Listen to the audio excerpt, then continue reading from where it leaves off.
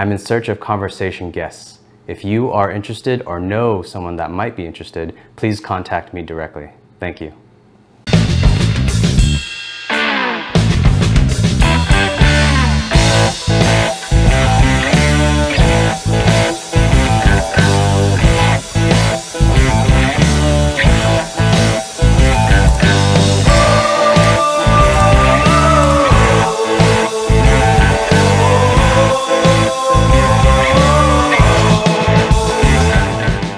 So you did the track scholarship, got to Stanford, anthropology, and then you said, what was anthropology? Environmental science and policy. What was the other one? So two different degrees. It's like environmental science and policy was focused on kind of how you study environmental science and how it applies to law and government policy, and then focused on specifically on the ocean, kind of ocean policy. And then the anthropology stuff is, you know, study of mankind and humans. And I did an archaeological trip down to Peru for a summer and got to be involved in an excavation of a 2,000-year-old pre-Incan site that was actually a cult way up in the mountains of the Cordillera Blanca in Peru. So this is the summer after my freshman year. And professor that was one of the anthropology professors that was like, hey, we need some volunteers, you know, you just got to come out and dig in the ground for a few months, and then I'll pay for everything else. You know, you get your plane ticket and accommodations paid for. So I was like, sweet, you know, I'm in. So Lima, and then took this bus up to the middle of nowhere, little tiny town, way up. It was at like, I want to say like 12,000 feet up in the mountains, so really high up in the Andes Mountains. And we got up there, and it was this site that was partway excavated, and it was a cult where they would bring in people from all over the region to pay tribute to this cult. And what they would do is they'd bring like shells and other presents up to this cult. They would present them, and then they go through this indoctrination ceremony where the cult leader would basically give them peyote, and they would put them in these underground tunnels, and they'd be like tripping and, you know, hallucinating and walking through these underground tunnels.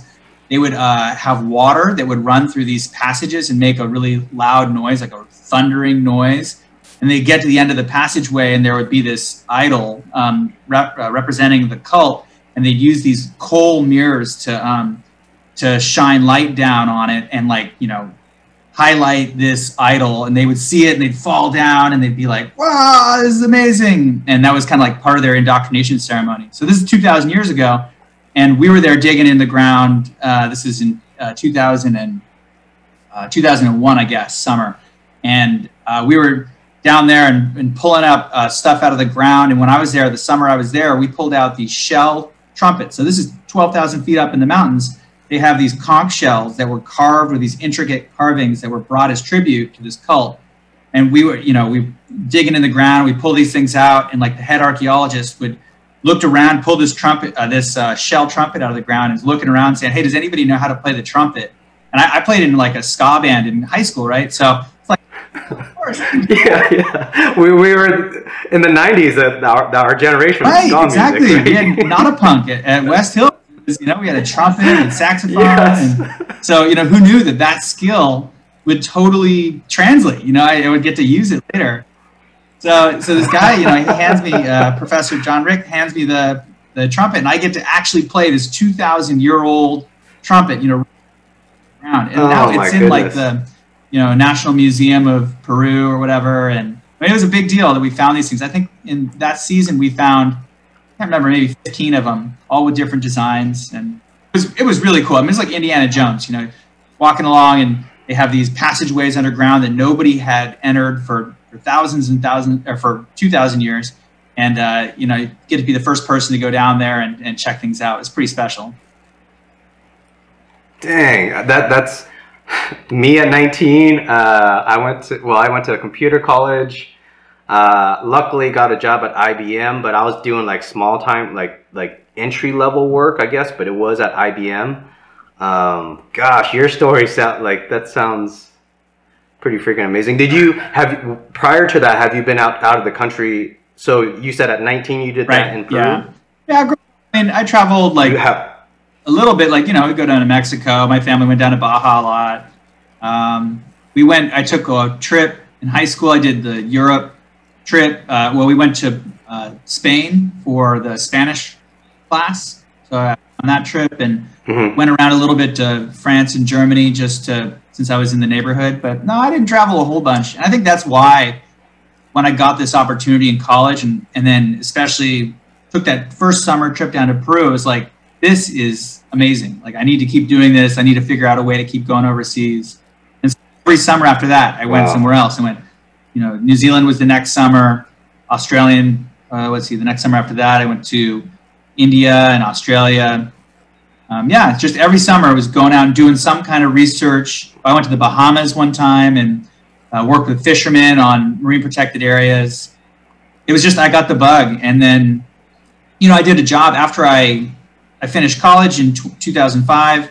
I worked in California on environmental issues for the next 4 years or so. And then my wife got this opportunity to become a foreign service officer. And so we moved to Vietnam.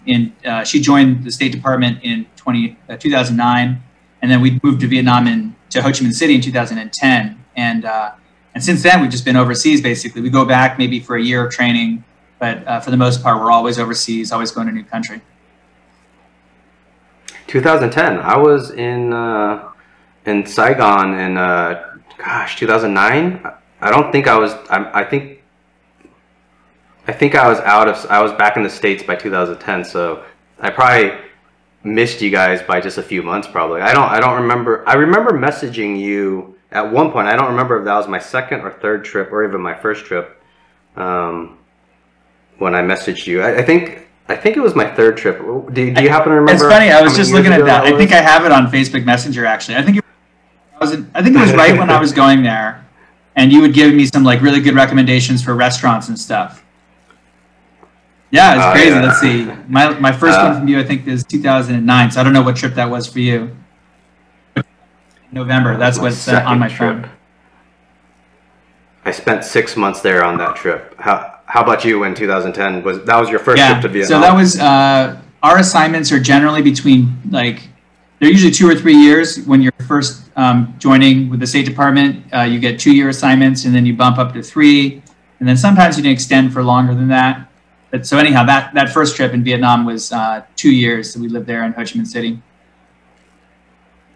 What was, one of the online questions was, what was the least favorite place you've been to? Yeah.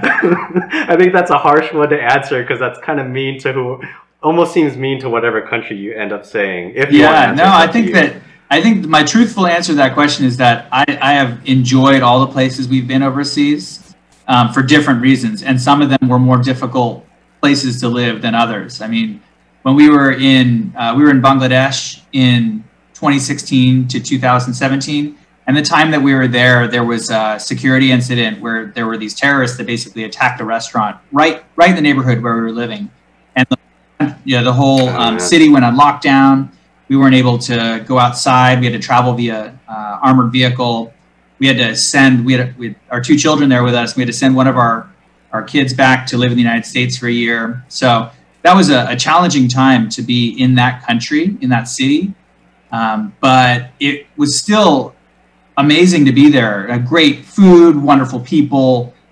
The work that I was doing was really compelling. At that time, I was the human rights officer there in Dhaka, and so I was helping to follow and cover events related to human rights in that country, and it was very compelling work. It was a lot of fun, and I felt like I was making a difference. And so, I think it's a good question. It's where was it really, did you not enjoy being there? But the truth is, even though that was a really tough situation, I really enjoyed being there. Yeah. For me, I've traveled 4 months to Sydney, Australia, 6 months to Vietnam, on 2 occasions, 6 months each time. A third time, I've been to Vietnam 4 times. The other 2 times were like 2 weeks. 2 and 3 weeks the other 2 times. The funny thing for Vietnam for me was the first time being there for 6 months, at the 5th month, all the mopeds honking their horns. Something like tripped in my head, and I'm like, I need to get back to America. All these bang, bang, bang, bang, bang, bang, bang. Like it was something went off in my head. Like I was going ape shit crazy. I don't know what it was. And I was just like, I need to get back to America. I can't handle these horns. But it's such a, I think I was buying the plane ticket like that week, and something must have just went off in my head saying, hey, you're going to get back to a civilization where you don't hear these horns every day. Because where I was staying, I mean, I think it's all in Vietnam. You kind of hear those mopeds throughout the night, even when you sleep. If you're lucky, you get a hotel room that's really well insulated from the sounds. But yeah, that got to me. That's true. Like wherever you are, you know, I mean, there's going to be that one thing that just is a little annoying, and after a while, it just drives you nuts. It reminds me of Ho Chi Minh City. And that was the one thing that drove us crazy, and my wife in particular, is we would walk about 3 blocks from where we lived to the U.S. consulate there, in kind of on Lei Yuan, like right there in the center of town. And walk down this street, Win Thi Minh Thai, and you during the evenings when you walk back, it was a one-way street, and it would be totally clogged with cars, right? Or not cars, but motorbikes mostly. And it would be so clogged that the motorbikes would spill out onto the sidewalks, right? So people are just zooming down the sidewalk, and you'd be walking home, you know, trying to get back after a long day at work, and these motorbikes just zooming past you at both sides on the sidewalk. And I remember by the end of being there for 2 years, that was definitely got a little bit old. You're just like, ah, man, like, come on, stay in the road. This is the sidewalk. Even though in the beginning you're like, oh, this is like a kind of fun experience. Like what a weird quirk of the city that, you know, this happens. Wouldn't happen in San Diego or Virginia or whatever. But after a while, it's just like, man, this is super annoying. I need to change the scenery. Earlier you mentioned was that Bangladesh? I forget if you said it was Bangladesh. You said something where that you would the work that you were doing, you felt like you were really having an impact. One of the questions online was, explain to somebody that doesn't know diplomatic work at all, like they have no idea how you even get to work in that position, what you do every day, and they ask, how does it impact America, and how does it impact, like, say this person works at a casino here in San Diego at the Barona Casino, or somebody that works in Las Vegas, or somebody that just works at McDonald's. Explain how a diplomat could either affect it, or just how that is in the big picture. It's a good question, because I had no idea that this category of job existed for a really long time. You know, for high school, certainly didn't know it. Through most of college, I didn't know it. And it's interesting because diplomats, our foreign service officers, play a really important role, especially when you travel overseas. So there's the Department of State is based in Washington, D.C., and there's a big group of people that work there. And then in almost every country around the world, we have an embassy in the capital city. And the people who work in those embassies are diplomats. And so they work for the Department of State, and they have a bunch of different kinds of jobs. So you've got people that, like the job that I'm doing right now, that are economic officers. So their job is to follow economic trends, help American businesses overseas, help coordinate U.S. economic policy. You got people that work in the political section. They do the same thing on the political side. So following internal political developments, how different countries are interacting with each other. Then you've got people that are consular officers. So those people, when you go overseas and you go down to Cancun and you lose your passport and you're like, oh man, how am I going to get home? You go, to the consulate, the nearby consulate there, or the embassy in the capital city, and the people that process your application to help get you a new passport, those are consular officers. And there are American citizen services there in the embassies and consulates around the world, and they help people to get into trouble. If you get in jail, you lose your passport, any of those things. And they also are the people that process visa applications. So if you are a national of another country, you want to travel to the United States, you want to go to Disneyland, you go into the embassy or you go into the consulate, you apply for a visa, and the people that process that application, interview you, are diplomats. And there are people that come for a short amount of time that are non-immigrant visas. They come in on a tourist visa or they come to do business. And there are people that are immigrants. Like, for instance, if you get married to an American national, you're a Bulgarian national, you get married to an American national, and you want to move to the United States, you apply for an immigrant visa, which allows you to come and eventually live in the United States long term. So there's all those kinds of people are diplomats. And I had no idea, like, wow, what a weird thing. We sent people overseas, they live in each one of these countries for a few years, and they do this really, really wide range of jobs. And, thinking about, I like your question about, like, what does it mean? Like, if I work in a casino in Verona or whatever, like, how are these people helping me? Well, if you travel overseas, if you go to Mexico, if you go to another country, these are the people that are there to help you when you get in trouble. And in fact, that's one of the main reasons that we have embassies and consulates is to help Americans when they travel overseas. The other thing that we do, and what I'm doing right now, which is pretty cool, is we help American businesses. And I work a lot with the Commerce Department. So there's the State Department that I work for, and then there's the Commerce Department. And Commerce Department, one of their big responsibilities is helping American businesses, helping people export the American products overseas. And I work with their foreign commercial officers, so they're diplomats overseas, and we help to identify opportunities for American businesses. And there's an office in San Diego that's called, I can't remember what the acronym stands for, but it's a USIAC, and basically they have an office that helps American companies that want to sell stuff overseas figure out markets and where to sell their stuff.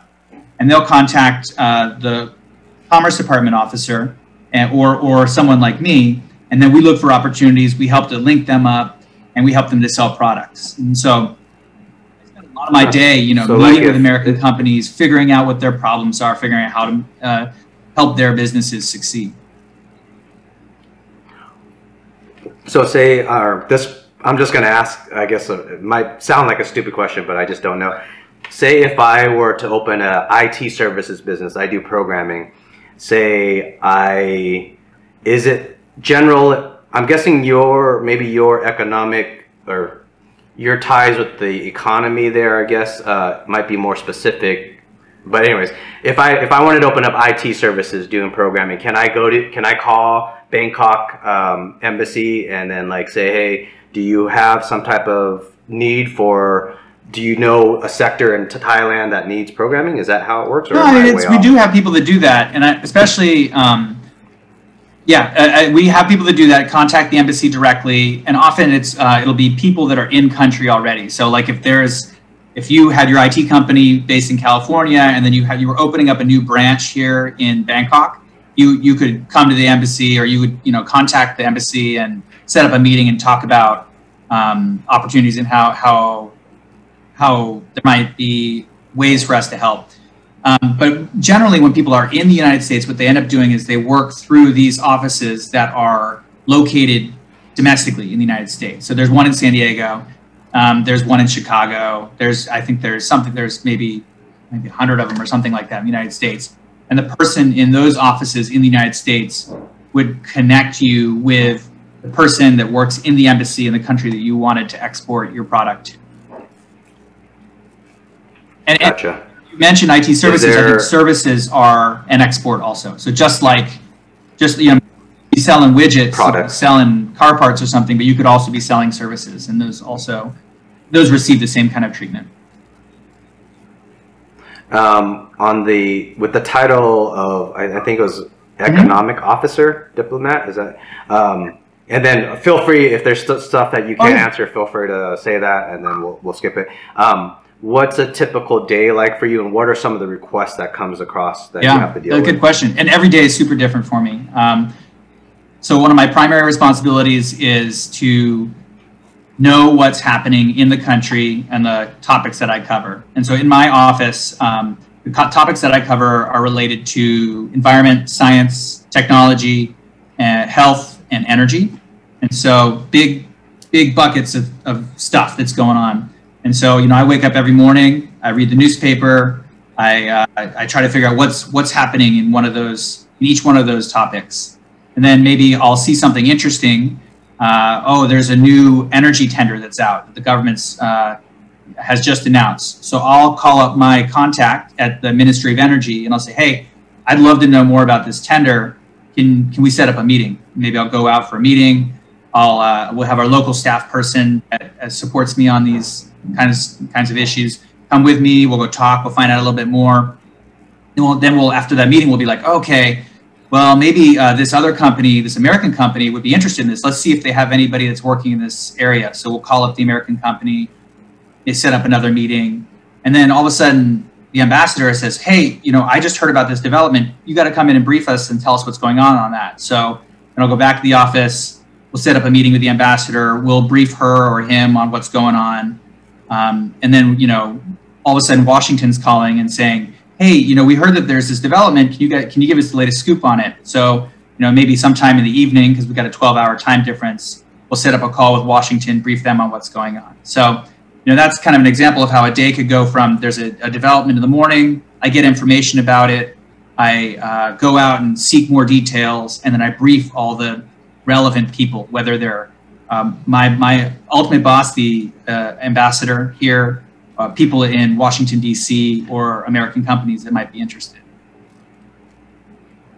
Are you looking to, I think one of the, or if I remember correctly, one of the online questions was, do you want to become an ambassador? And then secondly, what was the route that you took to get to your position eventually?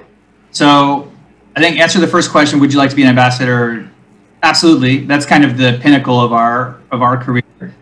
I don't think everybody wants to necessarily, because it's a tough job. You got to make difficult decisions, and there's a lot of pressure. It's also really challenging to get to that place. So how it works is, so I joined the State Department as a career Foreign Service officer, and I didn't know this, but the only thing you need to do to become a Foreign Service officer is you just take a test. Basically, you sign up, and they offer these written tests. So you go to like a facility, and you take this test. It's about civics and your knowledge of foreign events, and kind of very broad, almost like an SAT kind of test. So you take that, and if you pass that test, then they have you take another kind of test that's more like essays and writing about what your knowledge is in a couple of different categories. And then if you pass that, you take an in-person exam, and you fly to Washington, D.C.,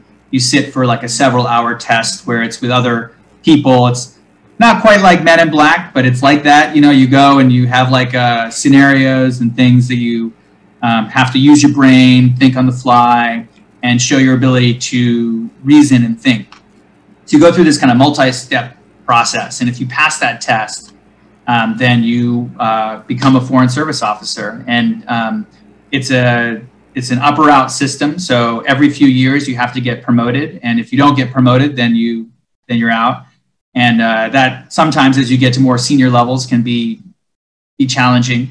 And ultimately, you move up through the system. If you're really successful, you become a senior Foreign Service officer. You become part of that group, and then once you've been in for a while, you could be considered for an ambassadorship. But you're nominated by the president. So the president selects who she or he wants to have be ambassadors to each country, and then they have to be. Congress has to actually approve those appointments. So it's a really long process. I don't think you can necessarily say, I want to be ambassador and make it happen. You have to kind of be in the right place, the right time. You have to kind of work the system. And that's kind of the main way. The other way you can become an ambassador is that the president also has political appointed ambassadors. So our ambassador in Thailand right now is a business person, and he worked for 25 years in Asia working on business stuff. And so the current president said, this person has a lot of knowledge and skills that I think would be helpful, and then they can be appointed to be the ambassador in that case too. So we've got some politically appointed ambassadors that kind of come from the outside of the State Department, and then we have some career Foreign Service officers that are kind of move their way up through the system to become ambassador. Did at any point in your career, did you feel that you were in over your head? Every day. So the funny thing about this job is you are a generalist, right? So every post that I go to, I do a different job, and I have to learn not only the ins and outs of that country and what's going on there, but also a totally different function that I'm doing. So like when I did my first job in when I did my job in Dhaka, I was the human rights officer. So I had to learn how to write reports and brief and do all these different things related to human rights. And when I went to Manila, I was a consular officer. So I had to learn how to interview people for visas. I spent some time helping American citizens in the American Citizen Services Unit.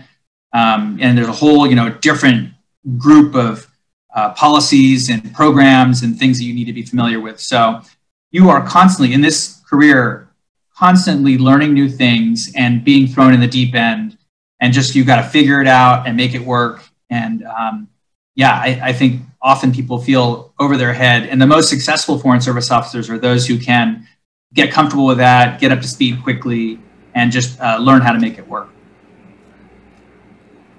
I thought of that question, kind of thinking like, if you went in straight, it sounded like you went to Stanford and you straight went into that career. Like did you take a year break, 2-year break or anything, or it just went from high school, Stanford? I took a break after college. After Stanford, I worked in the private sector for a while. So I worked doing environmental work for about 7 years before I became a Foreign Service officer myself. So I was doing a different kind of job. I was working actually with fishermen and environmental folks in California to set up a network of marine protected areas. And so, it was challenging and exciting and new, and I felt like it was a really great job. But I had some time to kind of build up some expertise in environmental stuff and get used to working before I did this specific job. Back in 2004, 2006, I was working as a Navy contractor doing software, and the software was pretty simple. It boiled down to each ship, whatever ship that we provided our software on, it had basically just a green, yellow, or red light, and green means the ship is ready for war, and red means that they didn't prep correctly. One of their mission areas failed. And the ship would be 50, I forget now. I want to say 56 mission areas. I might be wrong on the number somewhere. So each mission area would have a specific amount of questions, like a firefighter. Did they get from point A to point B in the ship within 30 seconds? Did they suit up within 15 seconds? And somebody would be writing all this down. So we digitized it, and they would upload it. They would get it to their ship server. It would get sent via satellite, get to us, and then my software would, the whole thing was the software of the company that we built. So from being on that tablet that they had where they record the answer, putting it on a thumb drive, putting it on the server satellite, down back to San Diego. So at one point, one of the ships turned, I think, red. An admiral. Called the software office, and I picked up, and I said the department's name. I said, this is Lim Lee, and then he's this is Admiral something something. Why is my ship red? And I'm like, I don't know, give me a minute. And then my manager came up to me. He's like, do you know who you just spoke to? That's an admiral. Do you know you should say a certain title to him and speak to him in a certain way? And I'm like, I'm young and dumb, I was like, hey, I'm gonna work as fast as I can to anybody. It doesn't matter who it is. Yeah. And I know that he's a little bit upset that his ship is red, so it doesn't matter. I'm gonna work as hard as I can, whether I say something polite to him or not. But growing older, looking back at that, I was like, well, yeah, young, almost over my head, or in over my head on certain things, but pulled through, got through. I believe, in my own eyes, did pretty good job as a software engineer. So yeah, I think that's, when you talk about, go ahead.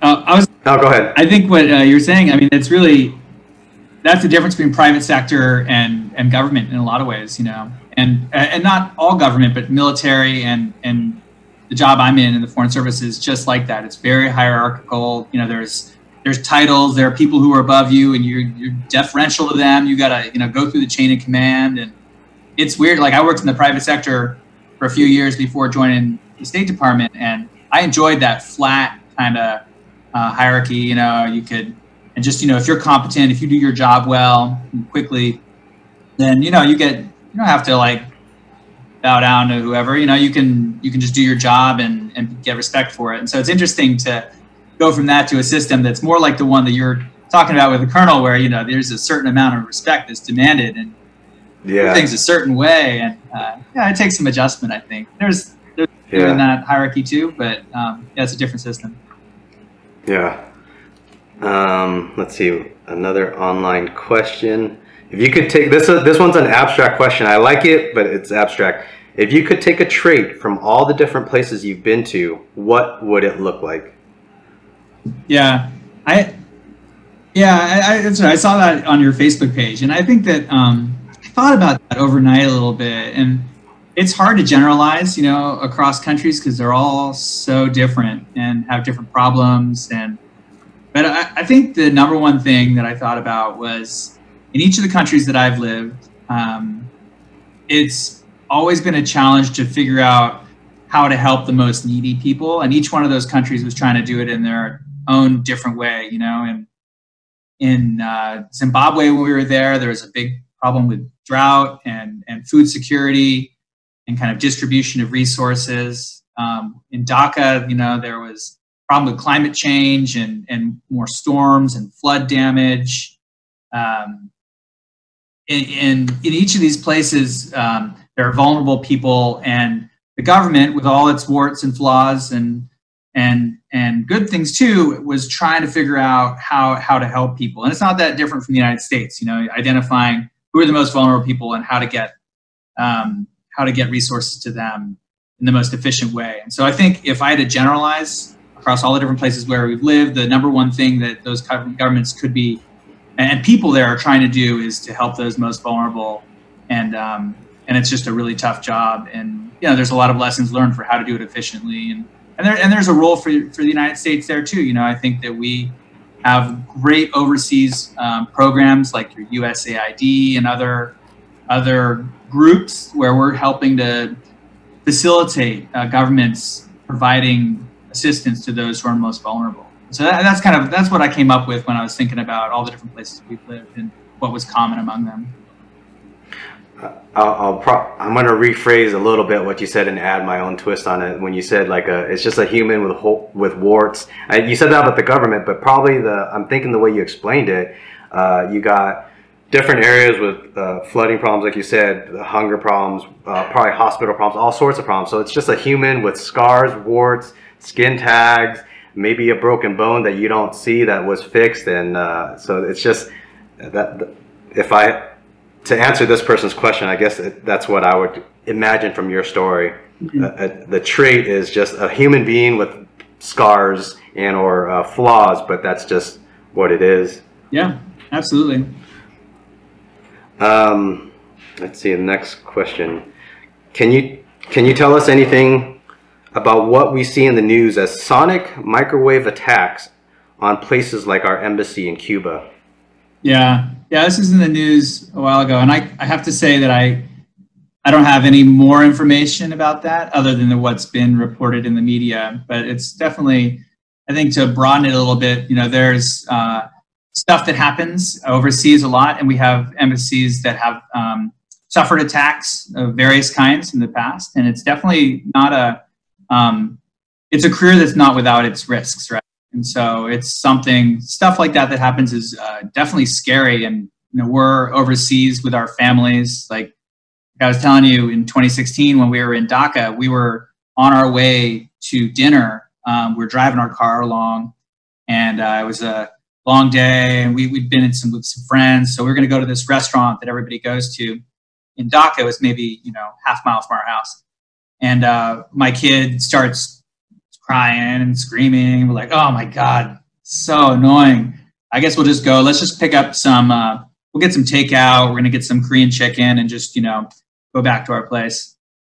We get back home and we get this alert over our phones that there's an attack in progress happening at the restaurant that we were going to go to, and it ends up being this 24-hour siege where this terrorist organization took hostages at that hotel and killed a number of people, including an American citizen there. And so it was a real wake-up call that, oh my gosh, stuff like this happens overseas. And you might not hear about it when you're back in the States, but it's very real for the people that are living in those cities. And in that particular case, it was pretty close to me and my family, and it was a scary moment. So kind of looping back to what the questioner is saying, I don't have any information on that particular attack, and that was happened in a different part of the world than I've been working in. But it's stuff like that does happen, and we don't always have all the details, and not all the details are always public. But it's it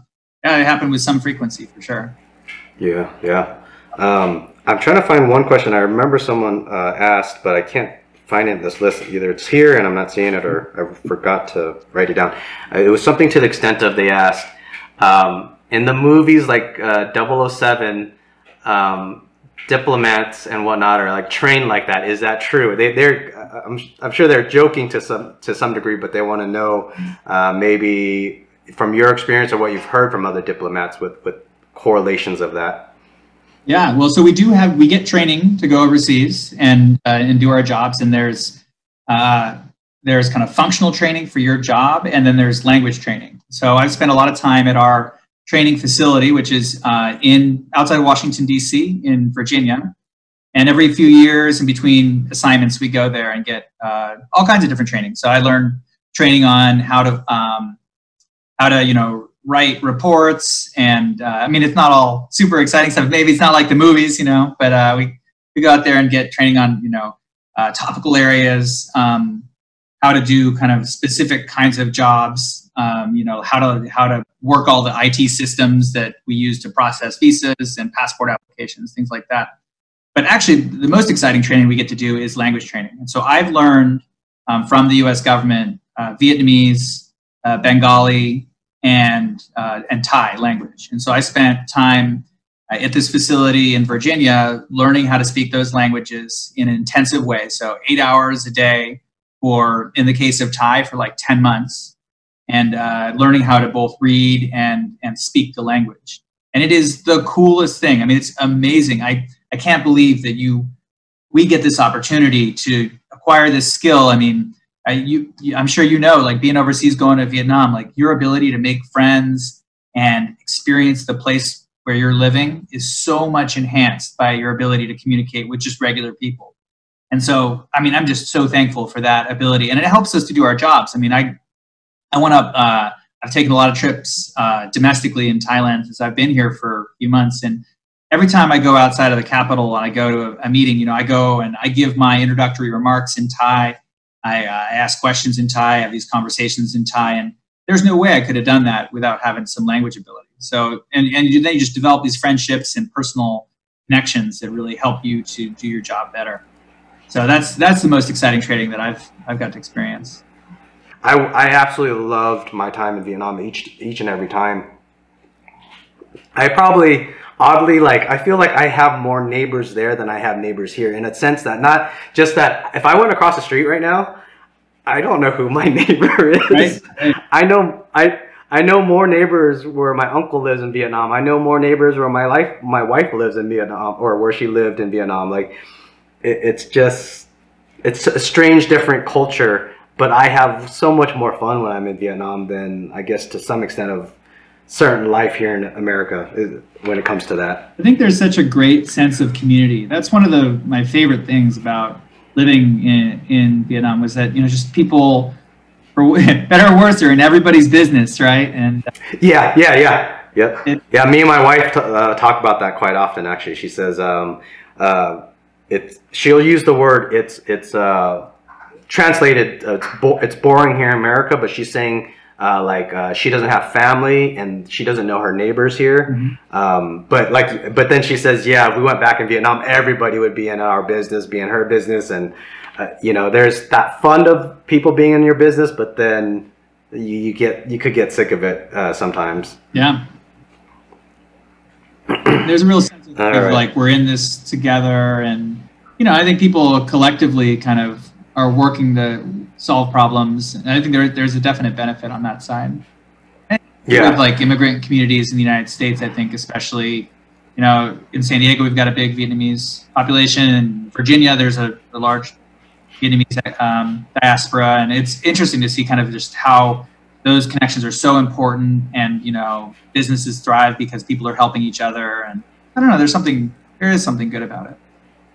Oh yeah. I think that is when being around my uncle's house in Vietnam, being around my wife's family, it's interesting where they're extended friends. There's so much more involved like that. I feel like I don't experience that here in America, meaning like, I don't know, at my uncle's neighborhood, everybody knew my face, and yet I didn't know anybody. Like, I mean, I might have met them once, I might remember their name, but there were so many people where I didn't. At one point, my cousin's like, "Oh yeah, you met this person." I'm like, but that person's already saying my name, saying hello. I'm like, "Well, how do you know my name?" But it's stuff like that collective culture, or maybe just the culture itself. People are just more I don't want to use the word friendly. I don't know what it is. Maybe like pulling people in. Yeah. Yeah, it's cool. There's something to be learned from that, for sure. No, I do. I spend a lot of my time thinking about American lifestyle. Like, I was born here. I don't know. Like, if I was born in Vietnam, maybe I would. Yeah, you wouldn't have the option to think about it differently, in the sense of, I live here in America. I could see how the culture of family is. I wish family was closer to what it was in Vietnam, the way people treat each other. But then I understand there is the kind of bad side of Vietnamese culture where, say, an elder always is right. So that is a hard pill to swallow if you come from American culture, where if someone's wrong, you could call them out on it. Mm-hmm. You don't have to shut up just because they're older. That's one aspect of the Vietnamese culture that is tough for Americans, and I don't know. I don't really like it either, that elders are always correct. I think it should go on who is right. Yeah. There's but like you're saying, there's something to learn on both sides. I think there's times where I hear Vietnamese people complain about the American culture, and there's times I hear certain Vietnamese Americans that acclimated to the American culture that complain about the Vietnamese culture. And I try to tell them both sides, like, hey, I think you guys need to kind of see what's good here, understand why the bad things happen, see what's good here, and then try to find a way to melt it together, but explain it to everyone so both sides understand. There's actually one that me and my wife have discussed quite a bit, where in the Vietnamese culture, if I go back to Vietnam, I have to buy quite a bit of gifts for culturally, I have to buy a bunch of gifts, like a lot of gifts. Yeah. And the family over there doesn't understand how much money we make here in America and how much our bills are. And yes, we do have more money typically than them, but typically we do. But I have a couple cousins where they're really fortunate. Like, I have a cousin where I feel like he lives an amazing life over there. In my opinion, he lives a much better life than I do. He's like out partying, out going to all these nice restaurants all the time. He, at a point, owned a car, which you probably know owning a car in Vietnam is not cheap. Expensive, yeah. Yeah. So he's living the life up over there. Like, even when I was there, actually last trip, there's a time where I was like, hey, let's go on a weekend trip, and then let's use the train to save a few bucks. And then he was like, no, let's buy an airplane ticket. I'm like, thing. I'm an American who supposedly has more money, supposedly, and I'm suggesting let's take the train, and he's suggesting buying an airplane ticket for that vacation. So it was just things are changing, and some of the people don't understand that difference. I think some people are judging me. They're like, "Oh, you're an American. You need to bring a lot of gifts when you come back." So me and my wife are trying to talk about that, and it's challenging, you know. Yeah. Yeah, it's one of the real advantages of being overseas. And some of these posts that I've been in is that the cost of living is very, very different than being in the United States, you know. And like you said, you know, a plane ticket can be same price as a bus ticket sometimes, you know. Yeah. Awesome. Yeah. I mean, it makes it, when you're overseas and you get to take advantage of that and travel and go to nice restaurants, and you can really live large, which is pretty cool. Yeah. Oh, is this the... Oh, no. Okay, let's take another online question. Can you tell us about Zimbabwe? They write, I think most Americans have just a stereotype image of primitive, generic Africa. What is the U.S. relationship with Zimbabwe? Can you paint a picture of what it's like there? Tell us a story that illustrates life there. Yeah, that's interesting. I think that I don't know if I could have found Zimbabwe on a map before we went there.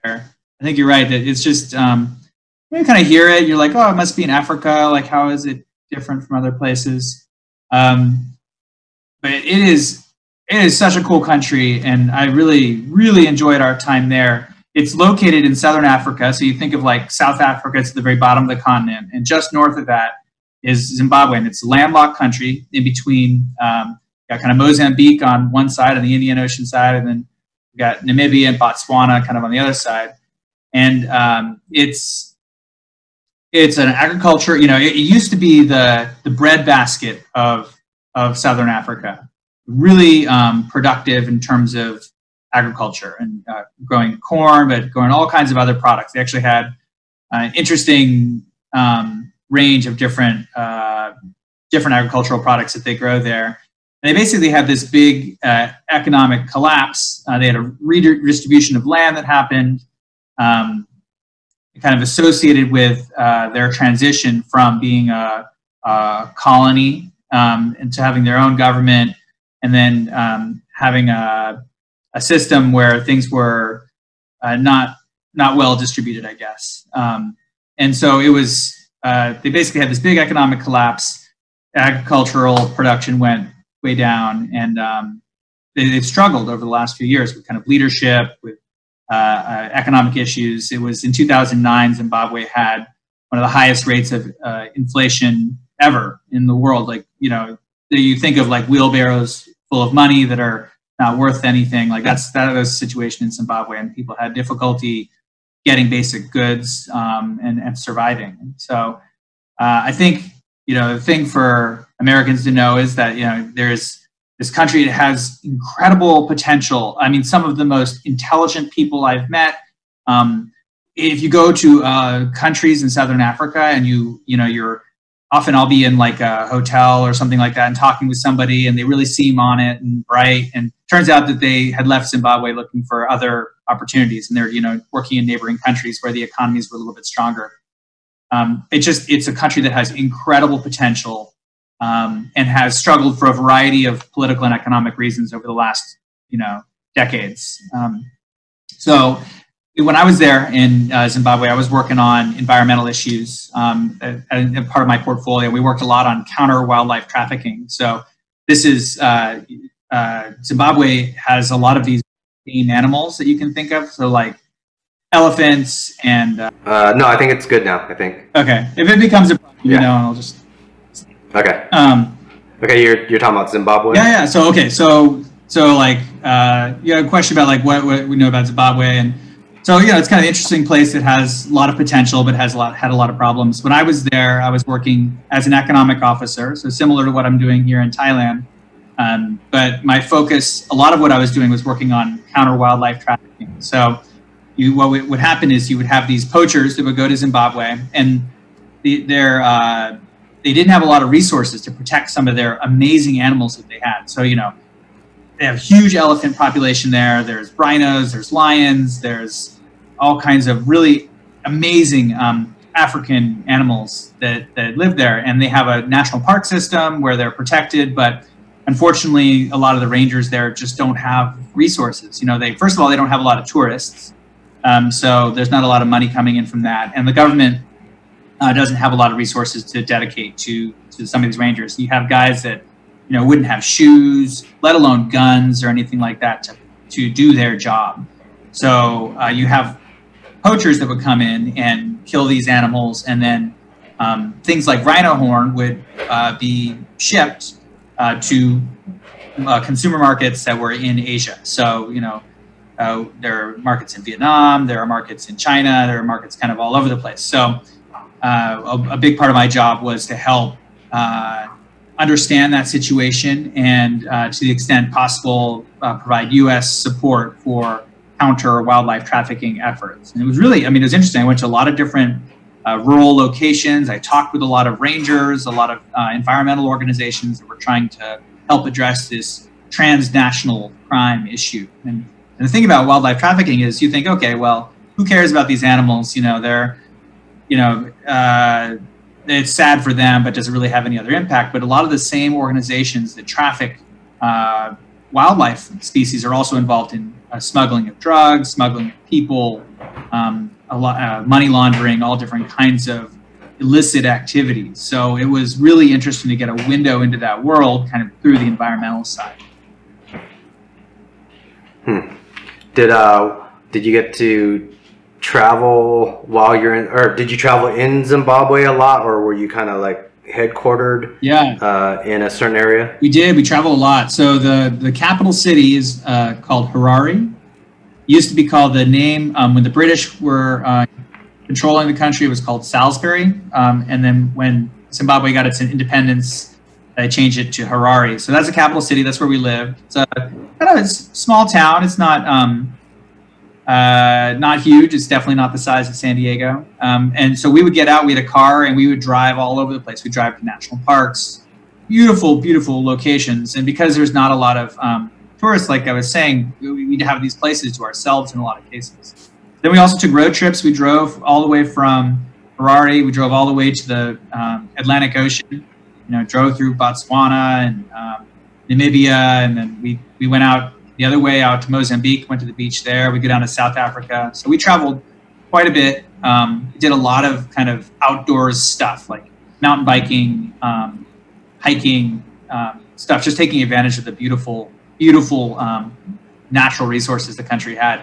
And, you know, the capital city, when the British controlled a lot of these countries in Southern Africa, they established their capitals in these higher elevation places, so there weren't as many mosquitoes and they didn't have to deal with malaria as much. So Harare is at like it's like 5,000 feet above sea level, something like that. So super nice weather, like very for the most part like warm and dry, with not a lot of bugs. And so it was just a great place to live. And I did a lot of running there. Actually, one of the marathons, you asked about marathons earlier, so I did this one called the Two Oceans Marathon down in South Africa. So I trained a lot of the group of these guys in Harare who were good runners, and then took a trip down to Cape Town, which is down in kind of the southern part of South Africa. And they have this marathon. It's actually an ultra marathon because it's a little bit longer than 26 miles, but it goes kind of all the way around this peninsula where you go on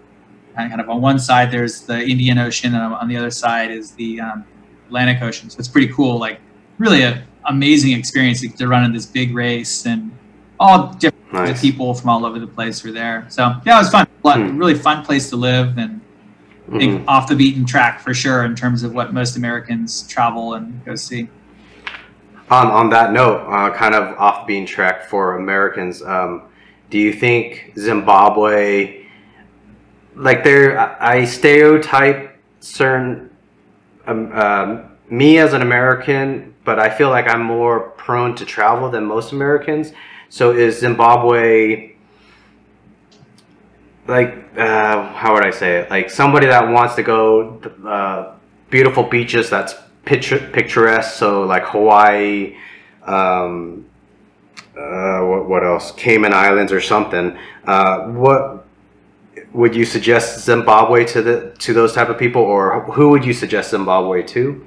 Yeah, so I think Americans tend to think of countries in Africa being all the same, right? And it's just I don't know if it's our education system or just lack of familiarity, but there's over 50 countries in Africa, and they're all really unique and different. And I think that going to on safari in Kenya or Tanzania is really different from going to go whale watching in South Africa is really different from going to Cairo and seeing the pyramids in the northern part of the continent, right? So all really different. So I think that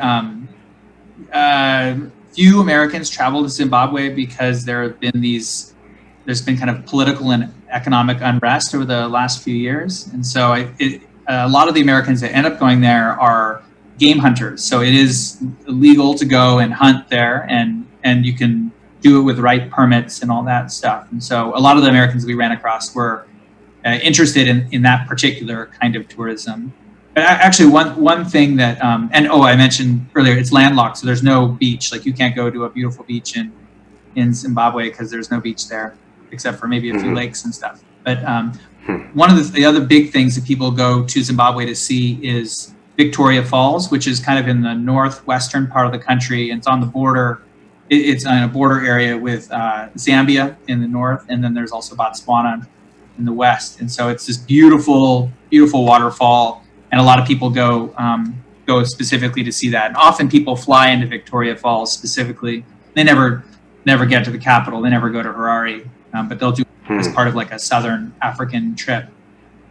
Thing, and just a kind of quick plug is that for Americans that are traveling overseas, the State Department does maintain like a website that has information on not only visas and stuff, but also on like safety and security and all the different things you might know. And it's always updated based on like the situation on the ground. So it's called travel.state.gov. And so that's whenever we travel somewhere, we always log on to that website to see, what the latest is in conditions and stuff. And so when you're traveling to a place like Zimbabwe, you want to make sure that it's safe and that you got all your shots and what the situation is on the ground, and it's a good kind of one-stop shop for that kind of information. What was that site again? Travel.state.gov. Okay, G-O-V. Oh, gov. Okay, cool. On the kind of a random thought I had with your diplomatic career, what do you feel is probably the most what's the word I'm looking for? What's like the best thing that you've accomplished during your diplomatic career? That you could talk about, maybe. Yeah, that's hard because, like I said, I've done a lot of different kinds of jobs when we've been overseas. I have to say, like, one of the most rewarding things, and it still makes me feel emotional, is that one of the things I did when I was living in Manila in the Philippines is I worked in this American Citizen Services unit. And we would, one of the functions of that unit is that when you have Americans that have kids overseas, the child is not automatically an American citizen. Which a lot of people don't know, actually. Like, if you're an American, you're living overseas somewhere and you have a child, you think, oh, well, I'm American, they'll be American. What's the big deal? But it turns out there's like a process for getting their citizenship. And you go into the embassy and you apply for this thing called a consular report of birth abroad, a CRIBA. And the people in this particular unit that I was working in are the ones that interview people. They look at all the different criteria, and they grant this thing. And I every time I had one of these interviews, we do several of them a day. I just always felt so happy and excited, and it was like this new. You get to be the person that helps this new, usually baby, get their American citizenship and all the wonderful things that go with that. And it's, I don't know. When I think back of all the different things, I've helped minority people in Dhaka figure out ways to get support that they needed to deal with terrorists that were targeting them. I've helped to reduce wildlife trafficking in Africa. I've helped to promote American companies and their businesses here in Thailand. But somehow that personal connection, with people and looking them in the eye, looking at the parents, looking at the child, I don't know, it was just really, really rewarding. And I really enjoyed that work. And also, in that same job, I was helping not only people in that situation who were getting their citizenship, but then also when Americans were really down in the dumps and had problems, they were in jail, maybe they lost all their money, they lost their passport, and helping those people. I mean, they call the embassy up, and I'd be the person on the other end of the phone talking them through it. Or I talked to Americans in the United States whose loved ones had died or who are sick in the hospital, and like being able to help those people was extremely rewarding. And I think one of the best things that I've done while being overseas. Were both your kids? You have 2 kids, right? I do. I have 2, an 8-year-old. Were they both born on U.S. soil or on foreign soil? They were both born in the United States. So one was born in at the same hospital where I was born down in. And then the other one was born in Virginia. So we just happened to, the timing worked out where we would just happen to be in between assignments. We were back in the United States, and it worked out where they were born there. But we have lots of friends that have kids overseas. Here in Thailand, they've got some of the best medical care anywhere in the world, and tons of people have their babies here. It's pretty common. And for us, it just that we're there. I was gonna say, I was gonna ask you if you had your kids born on foreign soil, the person that did your paperwork for your kid to get citizenship, were you able to converse with them, knowing that you've done that job, what it feels like to be on their side? So that was going to be what my question was. Yeah, no, I haven't had that experience, but we had actually, my wife was pregnant with our first child in Vietnam when we were there, and we did our medical care and stuff there. And it was really, actually, we went to the, if I remember it right, the F Franco-Viet Hospital, I think, in District 7. I think that's where it was. And we got all our paperwork from it still, all the ultrasounds and stuff, and it's all in Vietnamese and French. It's really funny. So we did all our medical care and stuff there, and then, she gave birth back in San Diego. Nice. What, on the diplomatic thing, what makes a good diplomat? Kind of like what I was saying, there's a lot of different kinds of jobs. So you could be good.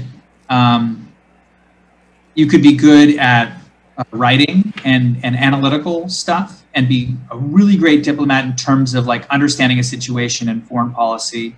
You could be a person that is really has good interpersonal skills, and it's really good when people are in need. So like that consular function that I mentioned, where you're helping American citizens who are in jail or lost their passport, like having that empathy and able to work with them, like that would make for a good diplomat in that situation. Somebody who's really detail oriented. We have a whole category of diplomats that are the ones that run our embassies. They're the management folks that do all the HR and run our medical units and all our different stuff. Like, you have to have really good organizational skills to be good in that category of diplomacy. So I think the one thing that is common among all of those is that having the ability to be flexible and creative and get up to speed quickly, especially since you're always in a new country with new evolving situations, is the most important thing.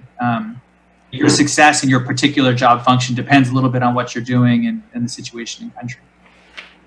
Almost like a jack of all trades, but being able to learn jack of all trades, learn a new trade at the same time. Yeah, exactly. Better.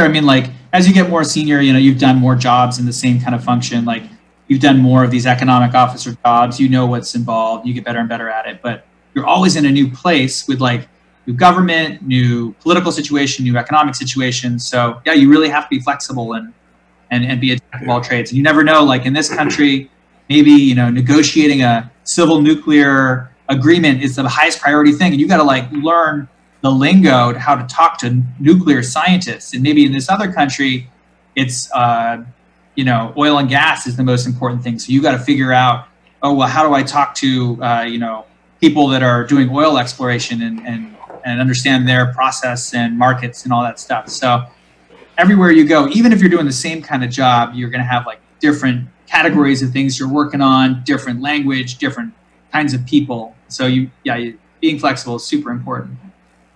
Yeah. What country was your favorite to live in out of all that? That's such a hard question. Yeah. I think that they've all been great for different reasons. I really like, you know, our first place that we got posted overseas was Vietnam, and I think it still has kind of a special place in my heart. I was, you know, had limited travel growing up, and here was this opportunity. This whole world was open to me, and by the way, I got to learn the language so I could make all these local friends and explore those hole-in-the-wall coffee shops. And I mean, Vietnam has some of the best food in the world, so we had great food, we had great friends, we had great adventures and travel. And because it was our first assignment overseas, it was really a special place for me. But every one of the assignments after that has been fun for different reasons. You know, I mean, gosh, I loved exploring Southern Africa and taking these road trips across the African plain where you're looking out at all these different amazing animals, and the culture and the music there was so great. And then we went to Dhaka, which has this great history of language and culture and music, and it was different. I wasn't familiar with Southern Asia very much, so that was a really neat experience. Living in the Philippines, we have this great American connection with the Philippines and with Filipino people, especially coming from San Diego. Everybody had a relative that was from San Diego, and I feel like I connected with a personal level in the Philippines just because of that long history between our two countries. And then Thailand is just, man, it's like a tourism mecca. You know, I mean, there's just anything you can imagine. Like you talk about, you want to go to a beautiful beach, they got that. You want to go rock climbing? Okay, they've got that. Rafting? You want to have great food? You want to, you know, I mean, anything you want to do, they've got it in Thailand, and it's been really a place to be. So I love them all, and I think Vietnam is a special place in our heart, but I think they've all been great. Oh wait, is this? Next question. What is it like to raise kids overseas? Yeah, fun and challenging, I would say. So the challenging part is that they are far away from their family and and they have to always make new friends every couple of years. So it's like being in a military family in a lot of ways. Like every 2 or 3 years, we move to a new city. They have to get into a new school, make new friends, sometimes get used to a new language. And then, you know, the grandparents hate it because they don't get to see the grandkids very often. So we Skype a lot with my parents or with my wife's parents. And we try to maintain those connections with their families, with, you know, my brother and sister and their cousins and all this stuff. So that part is very challenging. Turns out in the technologically connected world that we're in now, it's a little bit easier, but it's still hard. It's hard to be far away. But there are huge advantages. I mean, my kids, they love food. They eat anything. I mean, we took this trip to China a few years ago, and I got my little one who was, I think she was 3 at the time, and she's eating worms and you know, all different fish and squid and all these, you know, chicken feed and whatever. I mean, their minds are open to new experiences, and it's all an adventure, and they're very flexible, you know, like they get up to speed. When we're moving here to Thailand, my older one was like, oh, you know, you're going to move to a new place. You're going to have a new school. Here's what it's going to look like. She's like, oh, I can't wait to meet all my new friends. You know, I mean, the attitude. That's awesome. You know, here's an opportunity to get some new experiences, to meet some new people. It's not all roses. I think that, you know, kids can really suffer and be challenged in this situation and feel like, oh, I'm always the new kid, always going to make new friends. But so far, you know, knock on wood, my kids have really thrived in this particular kind of environment. It's been great. I wonder, on the topic of like racism, I would imagine being like if it was one of your kids, the chances of them growing up and having a racial issue with someone, as in them being racist, your kids being racist, I feel like having that experience, like it almost nullifies that I don't know. What are your thoughts on seeing certain people in the news be racist, or how certain kids are raised in a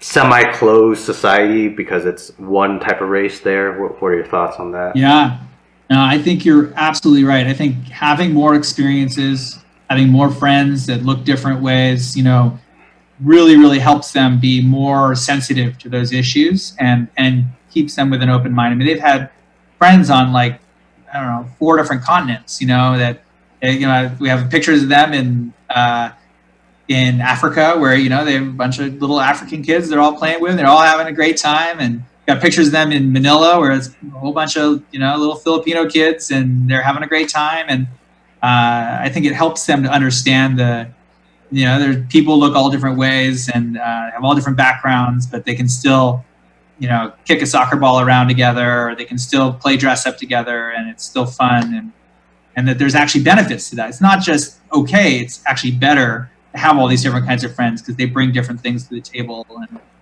it's yeah, it's been good. And my kids, you know, are multicultural. My wife is half Japanese, and so they you know, I think that they look pretty Caucasian, but they have that personal background that helps with them understanding, you know, people from different ethnicities, from different countries. And I think being multicultural yourself and then living in a very multicultural world just helps you to be more understanding and kind of look at the world as a place where people should be working together and learning about each other and benefiting from that. Yeah. I wonder what that would do to my mind in the sense of, like, I guess to some degree, when I traveled to Vietnam or when I was in Sydney, when you step into an airplane and step out from one continent to another, you don't feel a difference. But you do feel that culture difference. Like even in Australia, there's a statement that I've heard where Australia culturally is 20 years behind America. I kind of actually understood that once I went there. Some of the things that are said, some of the way that they how society, how they may say something, certain racial things that where I almost feel like you wouldn't say that now in America, but 20 years ago in America, you could hear someone say that, where back then we didn't really think that was wrong to say that.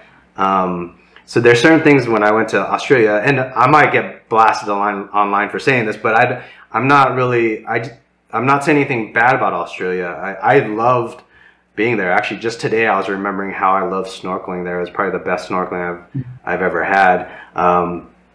But it's interesting to fly in a plane and not almost feel how you don't get to feel how big the world is and how the population is so massive. I wonder if kids are able to pick that up. I don't know. It's just random thoughts, I guess. I don't have a direction with it. Yeah, I think you're right. And I think that actually the interesting thing with Australia is that you probably land there, like you land in Sydney, you look around and it looks like California, you know, in a lot of ways. Yeah. I understand that, you know, how a place looks isn't necessarily the same as how it's situated culturally and in other ways. And so I think you're right that it's actually really eye-opening to go somewhere and realize, wow, people look at the world differently in different places. They have different histories that affect, you know, how they'll, you know, what their people are able to say and what they're not able to say. And I think that that's something like very basically, like for me growing up, like I would never have thought of that, but the kids get exposure to that, and especially when they live somewhere for a while, they're like, oh, well, it could look the same, but it could be totally different in a cultural way. How's COVID treating you in Thailand, and what's the COVID situation like in Thailand? It's been really interesting. So we moved here kind of, I mean, COVID's been a big problem since March, right? So we moved here in July, August. And at that time, Thailand had only had something like 500 cases and 60 deaths or something like that. Like a really, really small number compared to what was happening in the United States. And so we felt very lucky to be here. The Thais had actually closed the border for the most part. We're not allowing international travelers in for the most part. And so we had to go through a really like long quarantine process. We came here, we flew in, we had to have all these COVID tests. We quarantined in a hotel for 2 weeks before we were even allowed outside. And we got here and life was pretty normal for the most part. I mean, people wear masks around, but it's restaurants were open. You know, we could go to malls and travel and stuff.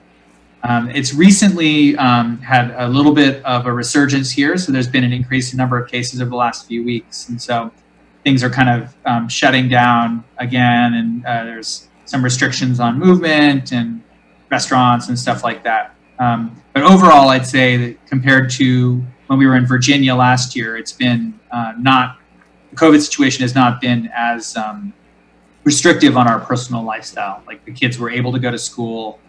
We were able to go into work, but it's all evolving, and it's it's kind of like every day you wake up and check the news. I mean, it's just like the United States. Wake up, check the news, see whatever the newest crazy thing is that you're going to have to deal with. Yeah. How do you keep in contact with family and friends while overseas all the time? Yeah, we use a lot of regular Skype calls and a lot of phone calls and stuff, and Facebook. I think the number one way that it's kind of funny, the number one way I feel like I know what's happening with my friends is like looking at Facebook, just because I can't, be there and go to social functions or, go visit somebody's house or have play dates or whatever. So I get a lot of like my updates on my friends from Facebook, particularly since everybody's all over the place. I mean, we've have friends that from all the different assignments we've had overseas and then also in the United States, and people that are in my job are, always moving to different countries. So it's hard to like keep track of where they're at. So, I'll look up on Facebook like, oh, Lem's in Bulgaria now. I had no idea, Sally's in, Russia. Wow, that's interesting. Wonder what it's like there. So it's kind of fun. You see where somebody's at and, message them. And we do a lot of kind of remote kind of keeping in touch with people. And then we try to call my folks like once a week or once every 2 weeks and have them FaceTime with the kids just so they can see them. I don't want them to be in a situation where they don't talk to them in 6 months. They're like, oh my God, look, they're huge now and they're totally cool. Like having that family connection is very important to me. And so we do try to keep connected with people that way. And then the other thing that happens, people come and visit us. So the neat thing, pre-COVID, of course, was that wherever we are, it was an opportunity for somebody to travel somewhere where they hadn't been before. So like when we were living in Zimbabwe, like we're talking about, very few people could even find that on a map. And so my folks came out, my wife's folks came out, they come and stay with us for a few weeks and get a chance to travel around and meet our friends, see what we did. And that has been really fun and then our friends come and to the extent they can come visit us. And we expected a bunch of people to come visit us here in Thailand because it's such a great tourist spot, but just because of COVID and stuff, it's been hard. Yeah. COVID's really fucking up everything. Yeah, it's tough for everybody. There was a question here from one. So this is related to I think the embassy in Bangkok. Are the U.S. Marines still playing basketball with the high schoolers and the DEA agents at the old embassy compound in Bangkok? I don't know. That's So this person, they I want to say it was probably about 20 years ago. Their parents, his parents was in the military, or contracted some. So his parents moved to Thailand for 3 or 4 years, and he was watching, I guess, that situation where there was Marines and DEA agents playing basketball with high schoolers. Got it. Okay. Yeah. Well, so. Bangkok is one of our largest embassies in the world, and we have people that work for the State Department like me that are here, and then we also have tons and tons of different agencies here that are doing all different kinds of things. It's really amazing. You have people from the Department of Agriculture that are here that are, looking at agricultural trade, or you've got people from the U.S. Trade and Development Agency that are here that are looking to help American businesses. And American companies solidify deals here and that are going to benefit the American economy. You've got military folks that are here that are dual, and we have very, very strong military collaboration with Thailand. So huge number of people. I imagine the scene that your friend is talking about, where you have, you know, people from different backgrounds playing with high school kids and stuff, still is the case here. And it's funny, it's such a big place that, you know, I don't know a large percentage of the people that are here, but yeah, we have a big presence that kind of reflects our strong collaborative relationship with Thailand here. And we do have Marines. You mentioned Marines, and actually Marines, we have a Marine security guard that protects all of our various embassies around the world, and we're very lucky to have these folks that are here. And anytime there's a big incident, you know, one of the attacks that we talked about earlier, you know, they're the people that are here and really on the front line. And so we are thankful to have folks like that here as well in Thailand. Yeah. What is a universal thing of all the countries that you've been to, do you think that they should learn from each other? Yeah, I think, I don't know. I think the thing that I like the most about all the different places we've been is how people are so proud of their culture in different ways and how they celebrate it in different ways. And I think that's kind of the most amazing thing that would be great for people to learn from each other. Like I'm thinking about when we were in Zimbabwe, they had this, like, here's a place that I was talking about. It has all these political and economic challenges, but every year they would have this international festival where they would have music and art, and all these like artists would come together for like a multi-day thing that would happen in the capital. And you could go and just see people not only from Zimbabwe but from other countries. They're all celebrating their culture and their art and music together. And you know, I kind of compare that to like when we're in Bangladesh, they have like their have a really strong history of culture and music and art, and they'd have every day they'd celebrate their mother tongue, their language day, and have kind of festivals that were, or events that were focused around celebrating language and writing and poetry and things like that. And so I really enjoy in each of the countries seeing how culture and art and music and language are celebrated. And I think it's neat for countries to be able to compare how it's been done in different places. And it's actually one of the things that we do through the State Department. Well, there's a section in our State Department that focuses on cultural exchanges. And I think that's one of the coolest things, that you bring people together from different places, and you get them together and you get them talking about what they value and what they think is important, and you build those kind of connections, and then people will maintain those connections over many years, you know, and share their ideas. And it's one of the coolest things to see happen, and it's something that I'm happy that we're able to help facilitate kind of in the role that I'm in as well. Did you get to experience the Vietnamese New Year, the Tet? Yes, of course. Yeah. Oh, it was wonderful. I have these great memories of being in Ho Chi Minh City, you know, and they closed down some of the streets, like Ham Nhi, I think, one of the big streets near where we were, and they'd have these big displays and all these flowers, you know, yellow flowers, and you'd hear the music and see all the kind of the festive atmosphere, I guess, there. And yeah, I mean, that's what another great example of kind of this celebration of culture and history. Oh man, yeah, great. Yeah, when they spend like some of them, I haven't been able to experience it yet, but I hear that they do an entire week of just partying. Did you get to kind of experience it that way, or were you did you have to get to work?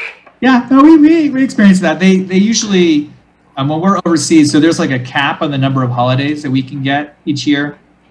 So we get like American holidays, like we'll get 4th of July off or Christmas or whatever. And then we get like some number of local holidays as well. And so during Tet, that's usually, yeah, like your government contacts and stuff will get a longer period, like a week or longer. Oh, okay. And then we don't usually get like quite as many days off, but we'll get a few days off. And it's like people travel or, go and celebrate, you know, go to these parties and stuff. but yeah, we did get to celebrate that. And one time we traveled up north and had like kind of got to experience how Tet was up in the northern part of Vietnam, and then one year we were down south and around Ho Chi Minh City. So it was fun to compare and see how it was different in different places. Yeah, nice. Did you ever interview for U.S. visa applicants? So as at an embassy, and then what were automatic red flags that you looked for? Yeah, so good question. I think just to say that I think that visa questions are probably like when people find out that I work I work in an embassy overseas, that's probably the #1 thing people ask about, because it's just, there's a lot of interest. I think there's a lot of mystery about, or people don't always understand the decision-making process for how visas are granted and how they're not. So I did do, every Foreign Service officer does consular work in their career, and I did that in the Philippines. So I did interview for non-immigrant visa applicants, people that wanted to come to the United States for tourism, for business, for temporary stays, right?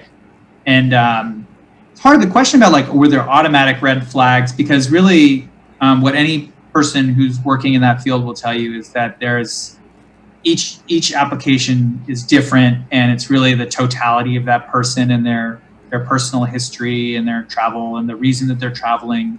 It all goes into the hopper in terms of kind of trying to understand whether they qualify for a visa or not. And the person that's in that job is comparing the person's situation to the legal requirements, that's written out in law and regulation, or whether they qualify for the visa or not. So, yeah, I couldn't point to a single red flag, and it's not an area that I'm working in right now. But I think that the main thing to know is that there's kind of like legal requirements in the law, and that the consular officer is trying to compare the whole case to that law, and that the more information that the applicant shares and is able to explain their legitimate reason for travel and everything in their case, the better their chances would be. And that often I think people are worried about sharing particular details, and I think that lack of transparency in terms of interview is probably something that doesn't benefit. I would guess. But like I said, I couldn't speak on any kind of official way about the visa process, and it's really different in different countries, different applicants, in each different scenario. Is there any crazy stories that you can talk about? Or I'm guessing since it's kind of more those applications are private, so can you even talk about them? Like, is there a crazy story? Yeah, no, I really can't, because those are, they're private conversations, and yeah. Okay, no problem. Unfortunately, it's really, there are a lot of interesting things, and you can imagine the full range of reasons that people might want to go to the United States. There's medical emergencies, there's really interesting cultural exchanges, there's really interesting business opportunities, like all kinds of stuff. Yeah, the details of particular cases aren't something that consular officers generally can share publicly. Yeah. What place would you like to travel to that you haven't yet, and why? Oh man, that is such a good question. And it's kind of the hobby that my wife and I have, is we kind of look at the globe and try to figure out where we're going to go. And we have not explored, for whatever reason.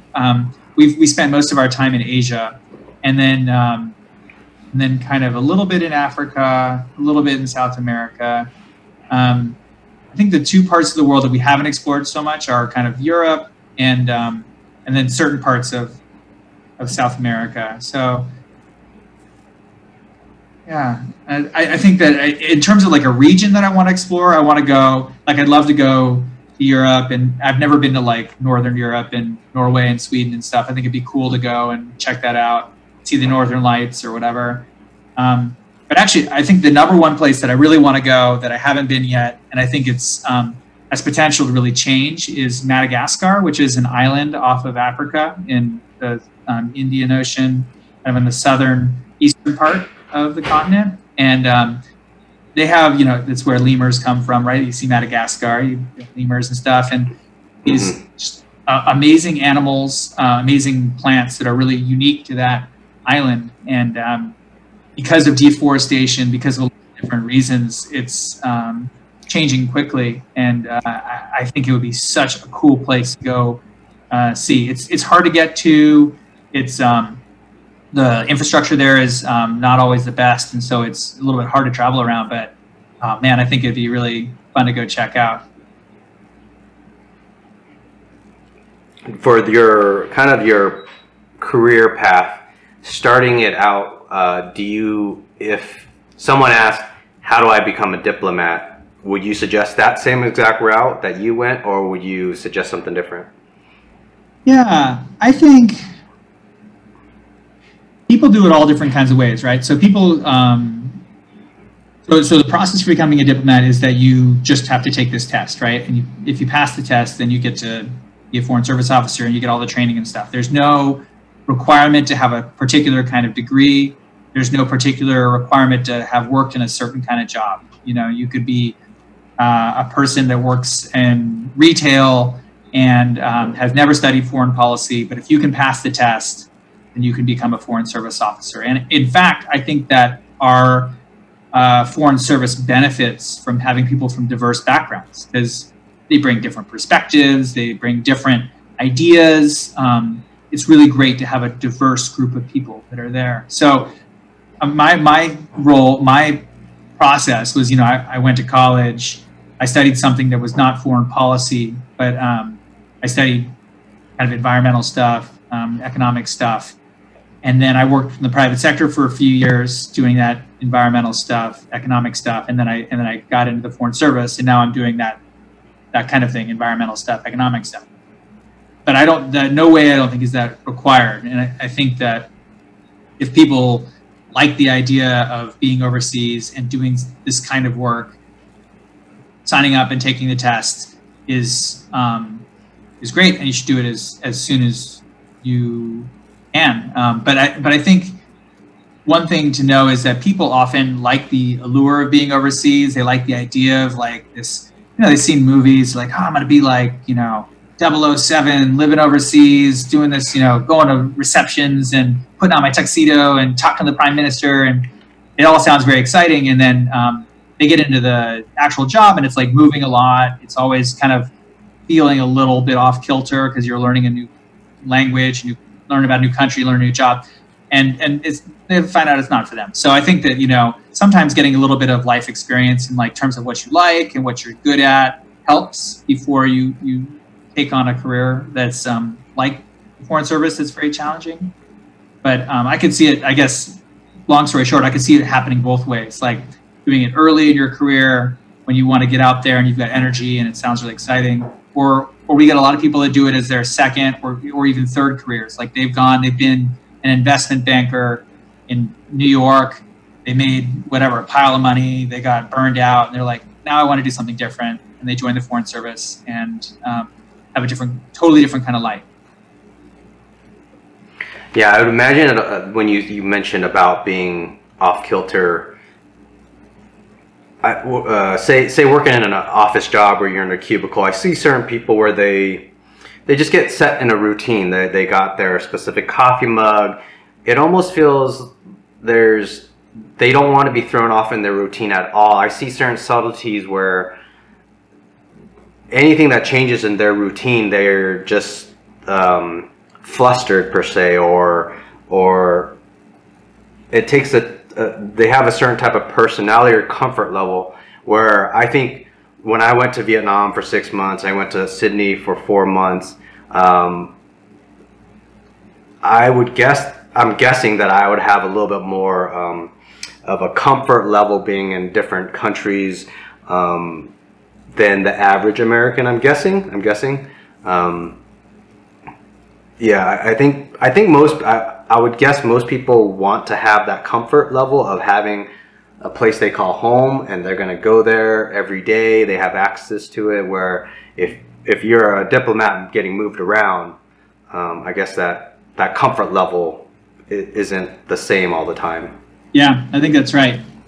And it requires, like exactly what you said. I think it requires like a specific kind of person that's going to be okay with that. You know, like they're not going to be comfortable, but they're going to be okay with it. And it's really different. And, you know, not only being in different places and doing kinds of work, but like kind of having to figure things out on your own, because there's not like a good guide for, like, it's not like you sit down at your desk and you're like, okay, here's the 101 for how to do your job necessarily. Like, you kind of got to figure it out and figure out how are you going to develop connections with people, and how are you going to, you know, focus on issues that are most important. And it's fun in a lot of ways, because there's no like specific guide. You have a lot of latitude for doing your job in different kinds of ways. And so I think some people are excited by that idea. And it's like, okay, well, I'm gonna sit down, I'm gonna have a different coffee cup every day. I'm gonna have a different kind of office every day. I'm gonna have a different kind of work function every day.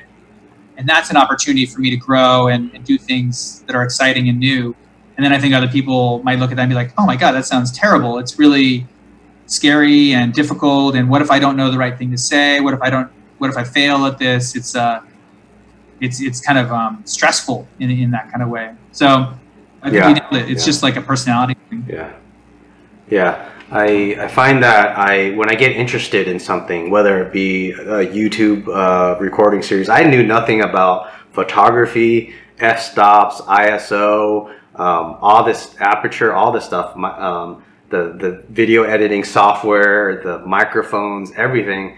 When I got into it, I had no idea. I literally started just filming stuff, and I told myself, I was like, you know what? The first 6 months is probably just going to be crap. Like, I'm going to produce crap, but I'm just going to try it, and you don't know where it'll go. I feel like I got kind of a rhythm now. It took me a few months more than I wanted. I wanted to start this a little bit earlier, but that's the nature of starting something new. Another side story connected with that. I've been a programmer for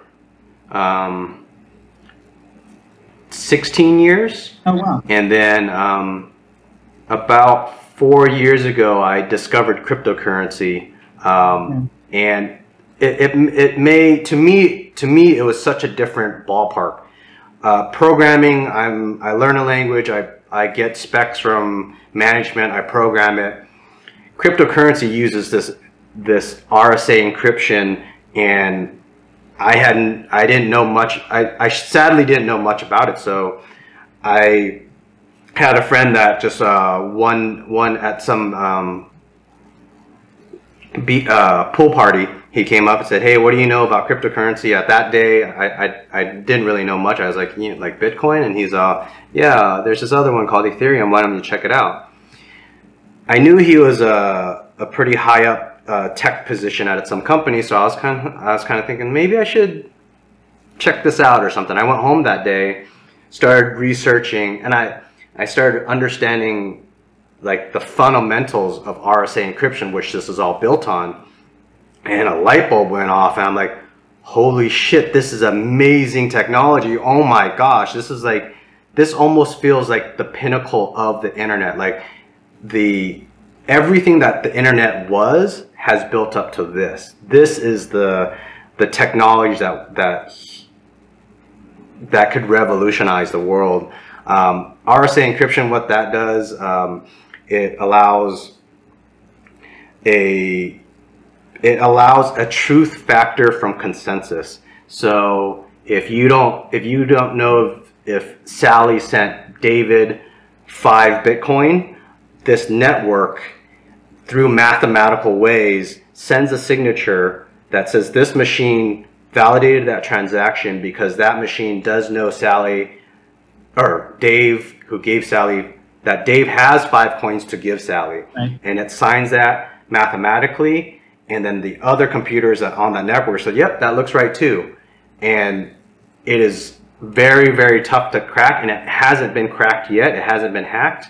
And to not even hack it, to overtake the system, you need anywhere between 30 to 70% of all the servers in the world to overtake it. So you as one person, if there, I don't know how many servers there are around the world, I'm going to say maybe like 4 million servers.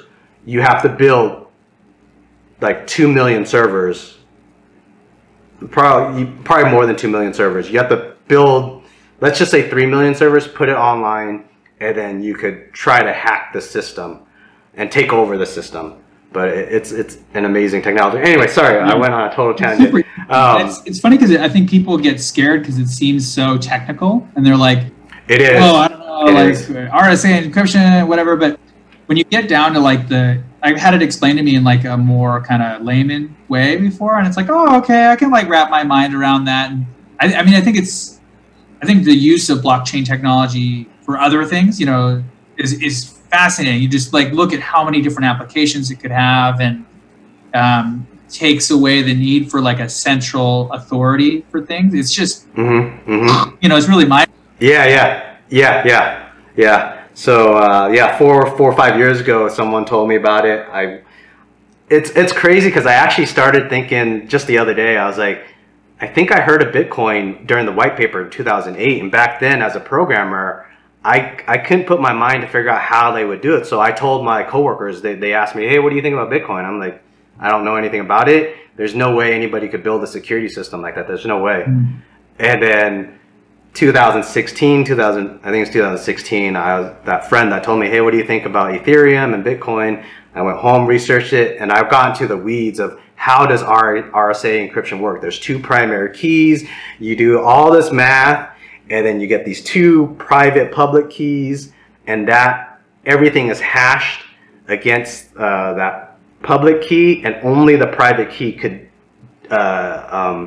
decrypt it. And my mind was blown. I was like, I understand this stuff. It's freaking crazy. But as a programmer, I guess that's not as much of a, I was going to try to connect it with being a diplomat and having to be a jack of all trades. I guess being a programmer, I was just writing code.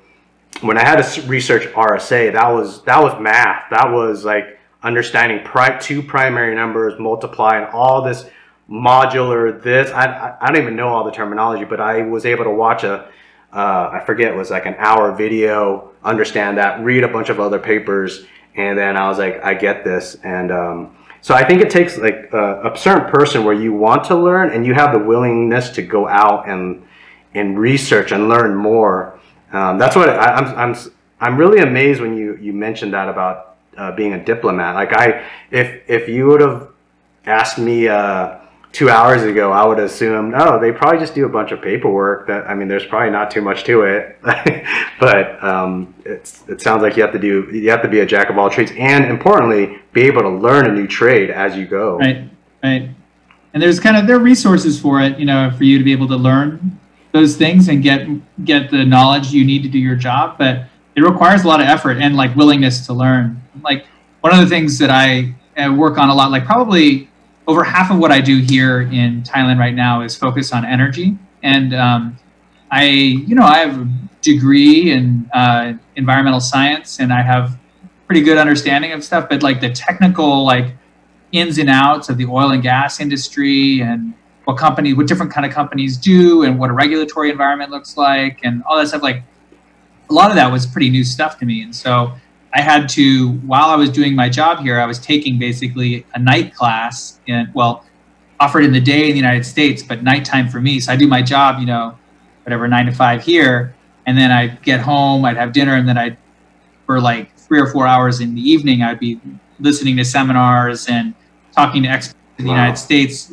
both government folks and from the private sector, learning about the oil and gas industry and kind of the latest on regulations and technology and all these different things. Like some of it very technical, like new stuff for me, and taking a lot of notes. And so it's then I wake up the next morning and I'd apply that knowledge in my day-to-day conversation. So it's really like a lot of learning on the fly, and in some ways it was a lot of work and hard, and I didn't sleep a lot for those few weeks that I was doing that, but it's also really exciting and it's fun to I think when you're in like high school especially, and to some extent in college, like you're learning this stuff and you don't know why you're learning it, I'm like, oh, okay, I'll sit in this class. Like, I guess it's interesting to learn about whatever ancient Grecian history or whatever, but am I ever going to really use this?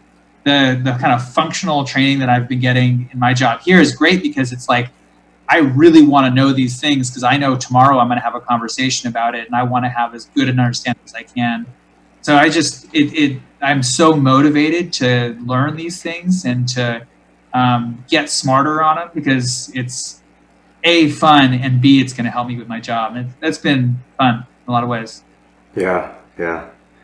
There's an online question which at the time I understood it. Right now I don't, but I'm going to just ask and see if you understand what they're going at.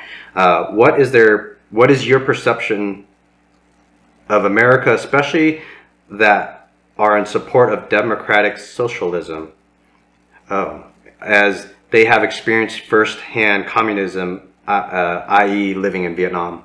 Yeah, I remember seeing this question. I think, and if I understand the questioner right, it's kind of like there are people in the United States that have a kind of different philosophical leanings, right? And like democratic socialism is one that's been in the news a lot. And then overseas, there are countries that are communist. Like. Yeah, I think the way you perceive the question, that's how I perceive it. Yeah, and so I think it's when I was living in Vietnam, which is one party communist country. People looked at the United States and I think saw it as a very diverse place with a lot of different kinds of people with a lot of different kinds of backgrounds. And I think that was something, the people, kind of in an unofficial way, the people that I interacted with seemed to appreciate that, and it was, I think seen as a source of strength. And actually in a lot of countries I've been in that have different kinds of government systems, have appreciated the United States is diverse, and that there are people from different backgrounds and different philosophical leanings who are able to share their ideas, and that it all seems to work pretty well. I think the other thing that's kind of interesting to think about is that not only the United States is really diverse, like even a place like Vietnam that is has a certain kind of political system, it doesn't necessarily conform to the textbook. I mean, there's a lot of free market capitalism that's happening in Vietnam, even though it's, overall like a communist state. So I think it's hard when you look at these categories to like fit countries into them. But the overall message that I've received from people, both in my kind of official and unofficial role overseas, has been that, the United States and its diversity and in culture, but also diversity in thought and politics is something that people see to be its strength. Yeah, yeah. Who do you keep up in touch with from high school? Not as many people as I wish I would, I guess, is the best answer. I think just through Facebook, there may be, I think, 1 or 2 people that I messaged from time to time. But as for actually physically hanging out with a high school friend, I think it's been, the last person was 11 years ago was the last time. Wow. Yeah. I actually sent a message to Madhu. Do you remember Madhu? I do, yeah. I sent a message to see if he wants to do a conversation. Jordan. I probably shouldn't say the last name. I'll cut it out in the video. Who was the other person that those are the 2 that I remember off the top of my head. Random thought. Do you think there's anybody that that you know of that should do a conversation with me? And if you do, just say their first name, and then I'll put it in the video, and then we'll figure out a way to call them out. Yeah, exactly. Oh man, I gotta think about that, because there's a lot of people in high school that I'd love to know more about what they're doing these days, and what their life's like. Even if you want to call out any friends that you have or anybody that you've worked with that you think would enjoy this type of format, this conversation, that even I don't have to know them, but if you just want to call them out. Oh yeah, okay. Well, first, so I think Madhu would be great because he's a genius and doing exciting things and has like the most exciting life that I can imagine. So yeah, I think he'd be a great one. I definitely agree on that. Trying to think of like other people that I don't know. I'm kind of blanking on it. I have to think. That's fine. I'll ask you another question, and if you think about anything, you can jump back to that one. Okay. What current passion do you have, as in a side hobby, or even just something that that keeps you up at night? Things you think about, things that you work on, or it doesn't have to be actual work, just anything. Yeah. So I mean, I kind of see those as two different questions. So for hobbies and stuff, so I really like. So I love travel. I think that's like the number one thing that we do and spend all our money on, and like whatever tiny place that, you know, has never been to before, you know, we want to go to wherever we can and explore as much as we can and get really, really far off the beaten track. And wait, so you're telling me you get to travel around the world as a diplomat and then you still spend all your money, like, are you saying you travel that whole country that you're in, or you even, while you're there as a diplomat, say you're working, so you're in Thailand right now, right, you also spend money to go to Japan, someplace you haven't been yet. Right. So is that what you're saying? Yeah, exactly. And I think that the cool thing is, when we were living in the United States, I would, you know, spend a lot of money getting overseas to another location and then traveling around. And now that every couple of years, we have a different home base, we get to travel around the region, right? So when we're in Thailand, we got great access to, you know, pre-COVID or whatever, we get to great access to Cambodia and Laos and Burma and Malaysia, and like super cheap to travel to all those different places. And then, you know, when we were in Southern Africa, we could take road trips or travel all around the African continent. And so, yes, I think it has made it even more of a push for us to get out and travel, being in these different locations, because we're like, shoot, we only got 2 or 3 years to, you know, see as much as we can. Who knows when we're going to be back to Southern Africa, right? So that is like, wow. And my wife in particular is a really good planner. So she puts together all the trips and, like, you know, sets up the itineraries, and we just go. We drag the kids along, and we spend, like, when we moved to Vietnam, I think we must have gone 50 out of 52 weekends of the year just traveling within the country. You know, we just take road trips. Little villages. We'd go wherever we could. We marked off all the you know, big name tourist spots, but then we started going next tier, second tier, third tier. Like, what are all the different places we can go? And I think that is my number one passion. And I love food. I love music. I love talk. I'm a talker. I love talking to people.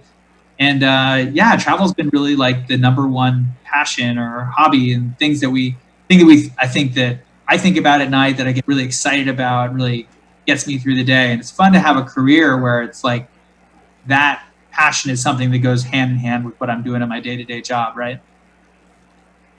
That's crazy that you said travel 50 out of 52 weeks. Well, we travel so much. I mean, we had like zero savings. You know, we were just. Oh, that's so awesome! It's so awesome in the sense of, I'm thinking, as you're talking to me, and I'm thinking, man, why didn't someone tell me to become a diplomat? Like, I could have traveled to so many places. And then my train of thought is like, okay, if they would have sent me to Zimbabwe, I would have been in Zimbabwe. I would have just explored Zimbabwe a little bit. But you're telling me, like, you went through all of South Africa, the southern region of Africa, I'm guessing, while you're in Zimbabwe. That's amazing. Makes me even more jealous. That's awesome. Yeah, it's fun. I mean, it's just great. It's like, it's great to love what you're doing in your day-to-day job and your work, and then also get a chance to, like, translate that over to your personal life too. So it's been fun. And I think that, you know, yeah, my struggle has been to balance, like, all the things I love doing. Like, I love travel, and I love food, and love music, you know, and getting out to live shows and new restaurants and stuff like that. And then, you know, also I'm trying to, like, living the good life. You know, you get fat. Like, I need to get out and exercise. So making time, that's like been my New Year's resolution, is to try to, you know, exercise more regularly and get out. And like you were saying, you know, I've done some running and stuff in the past, and I've done a handful of marathons, but I want to try to get out and do more of that here. And there's all kinds of local stuff that you can sign up for. And I got a nice park near my house where I can run. So I'm trying to get out and do more of that. I wonder to what degree why being a diplomat is lesser known in the sense of the way I'm hearing your story. It sounds freaking amazing. I wonder why I've never heard of someone saying, hey, they're going to become a diplomat, or hey, you should go to school to get into this degree and try to become a diplomat. Like, I don't think I've ever heard someone promote being a diplomat. Yeah. I don't know why.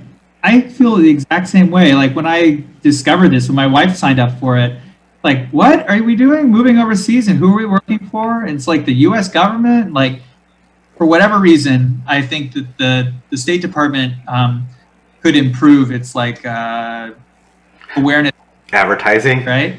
And it's like, I don't know, maybe just it's like the small place where we went to high school. It's just kind of off the beaten track. Maybe if we were at a fancy school that was like in the center of San Diego or something, that they would be more aware of that. But for whatever reason, that knowledge of that career doesn't seem to be getting out as much. And they do have like, there's something called a hometown diplomat program that is, the State Department tries to get people to go back to wherever they're from and tell people about what they do, just to build awareness about it.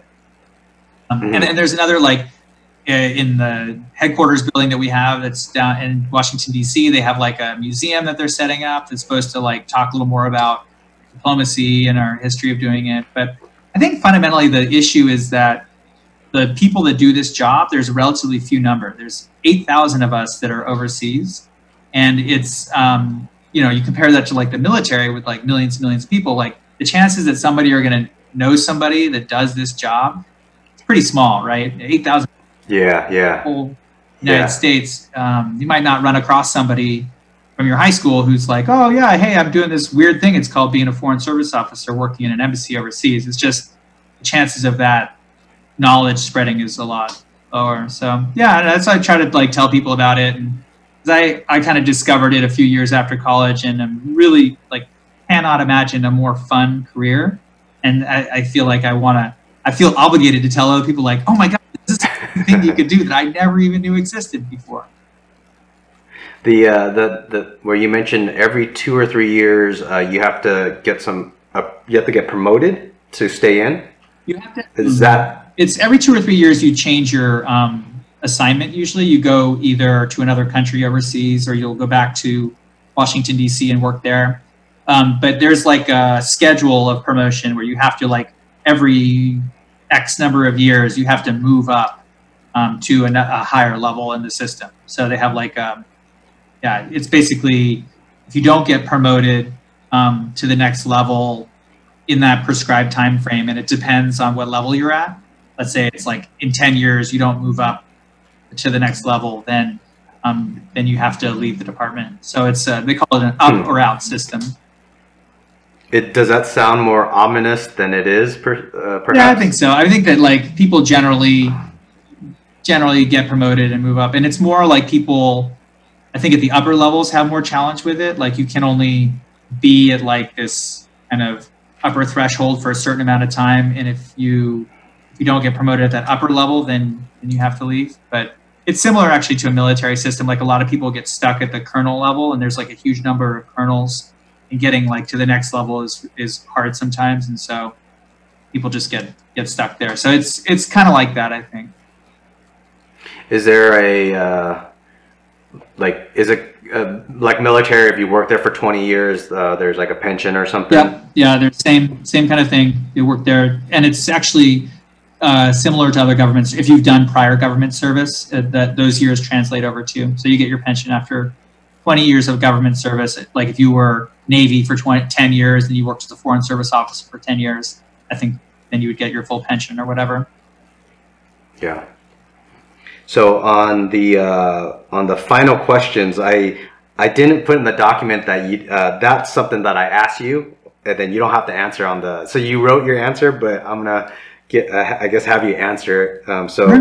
The first one: what is at a global and national level? What do you think is the biggest problem for humans, and what should they do to mitigate it? Yeah, and there's so many, hard to choose, right? But I think that on the national level, the thing that seems like, especially in the last few days, it's been a big problem is just political divisiveness and people not being able to see eye to eye and have conversations about their different opinions. And it's sad, I have on my Facebook feed, I've got friends that have different opinions, and there's a lot of people going back and forth. And it's something that I feel, especially when I'm overseas and people ask me about it, say, what's happening in America? It seems like there's this big problem. And I think that we all have to kind of come together and figure out a way for people to be able to have conversations, have friends who have different opinions. I had in one of my assignments, previously my desk was next to a person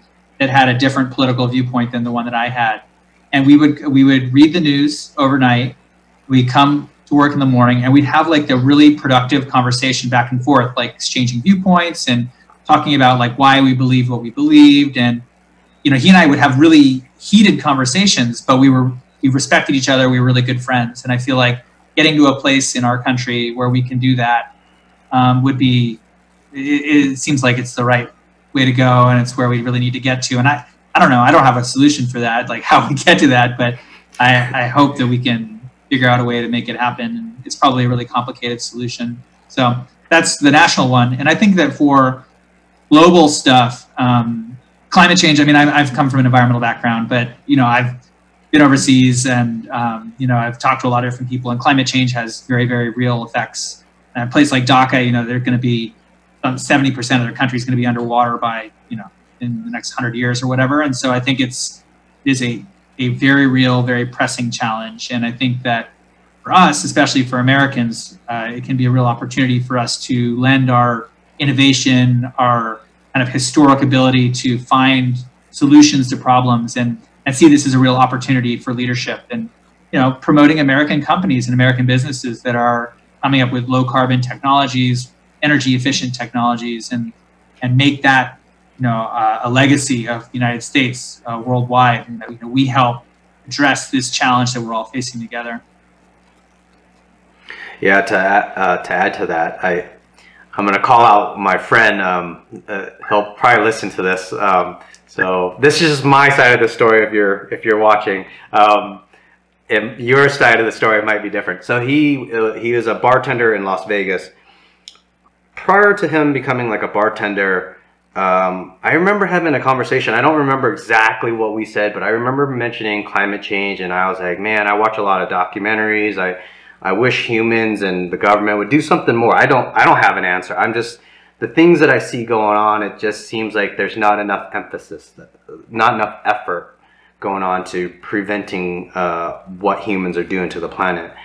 And at that time, the way I remember him replying, he was like, yeah, it's not that bad. So I was kind of, I remember being emotionally like, I didn't agree with the way he said that, So then a few years later, he became a bartender for a few years. And one day he said, it just came out of nowhere. And he mentioned, yeah, this climate change stuff, we need to do something about it. I'm like, wait, what? Well, why this change of heart? And then he's like, well, I get customers around the world coming to my bar, and I get like a fisherman from some other state far away from here, and then that fisherman will just, they come in, these clients, they'll have a few drinks, they get loose, and they may not even need a few drinks to mention this, but then that fisherman was saying, yeah, man, after 15 years ago or 30 years ago when I started fishing, we would pull in giant pools of fish in the nets, but nowadays it's like nothing. It's nothing compared to what it was back then. But then he had the bartender, my friend, he had other stories, and I was like, wow, it was an interesting way to think about climate change through hearing people's working stories, being in the field or being in that environment and seeing the change. Yeah, I think that's right. And it becomes not like an abstract thing where you're like, oh, there's one political side or the other. You're like, dang, my life is different because of this thing that's happening. Yeah. what do you find interesting about Vietnamese culture? Yeah, a lot. I think one of my favorite things about Vietnamese culture is people's entrepreneurial spirit. Like, I think that, I mean, there's two things. I think one is that we talked about like the community cohesiveness and the idea that, you know, everybody's kind of, there's this idea that you address things together and that, you know, for better or worse, everybody's in each other's business. But I think the other really exciting thing and interesting thing to me is how people are, there's a service to be provided and a profit maybe that could be made, that people, there is going to be somebody that's going to fill that role, you know, and like, I was always so amazed that in Vietnam, how people would, you know, have these little small businesses for everything, you know, for whatever possible service or need you might have. There's always somebody that's like thought of that and is willing to provide that service and help you out. And it's just, I don't know, it's amazing. I think it requires a lot of creativity, a lot of guts, a lot of kind of just getting out there and working and filling gaps that you see. So, and I think that's both, you know, at a kind of walking down the street in Ho Chi Minh City kind of thing, where there's somebody who's willing to, you know, deliver a drink to you to your office because, you know, you're too lazy to walk yourself down to the drink store.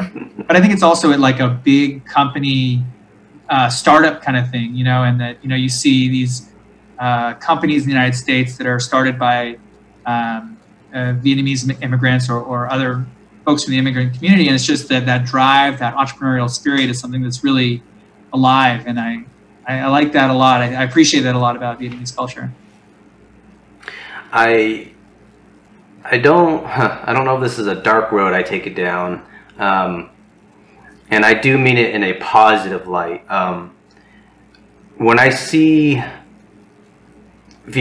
talk to Vietnamese people and the young people especially, it's almost as if they know that they have to work to provide for their family, their mom and dad eventually, and there's a drive that I don't find in America. And maybe that's because in America we have the, like, when you're 18 years old, like, get out of the house, and not that that's really exactly how parents kick their kids out, but maybe it's subconsciously there, and it causes people to know that their kids are probably going to move out around the age of 18 or something, or the rebellious kids know that they're at the age of 18 they're going to rebel. So for the Vietnam side of that, maybe they can't rebel because of the cultural backlash, that the family backlash that would happen. So I think, yeah, it's a difficult, I want to, when I say that they have this drive to work, I see, like what you're saying, it's almost in, what's the word I'm looking for? It like touches my heart when I see that. So I'm here in privileged America. I have a good job. I make a good salary. And then I see them working so hard for how much they make. And I'm like, gosh, their drive is much stronger than mine. If they were in my shoes, they'd be working more, making more money. I complain about my 30-minute drive to work. I complain about, I'm a first world complainer. Right. So, I mean, I don't mean it to be dark, as in maybe Vietnam, because they come from, at least their generation now came from harder times, or it's only one generation away from the hard times, that their drive is so strong.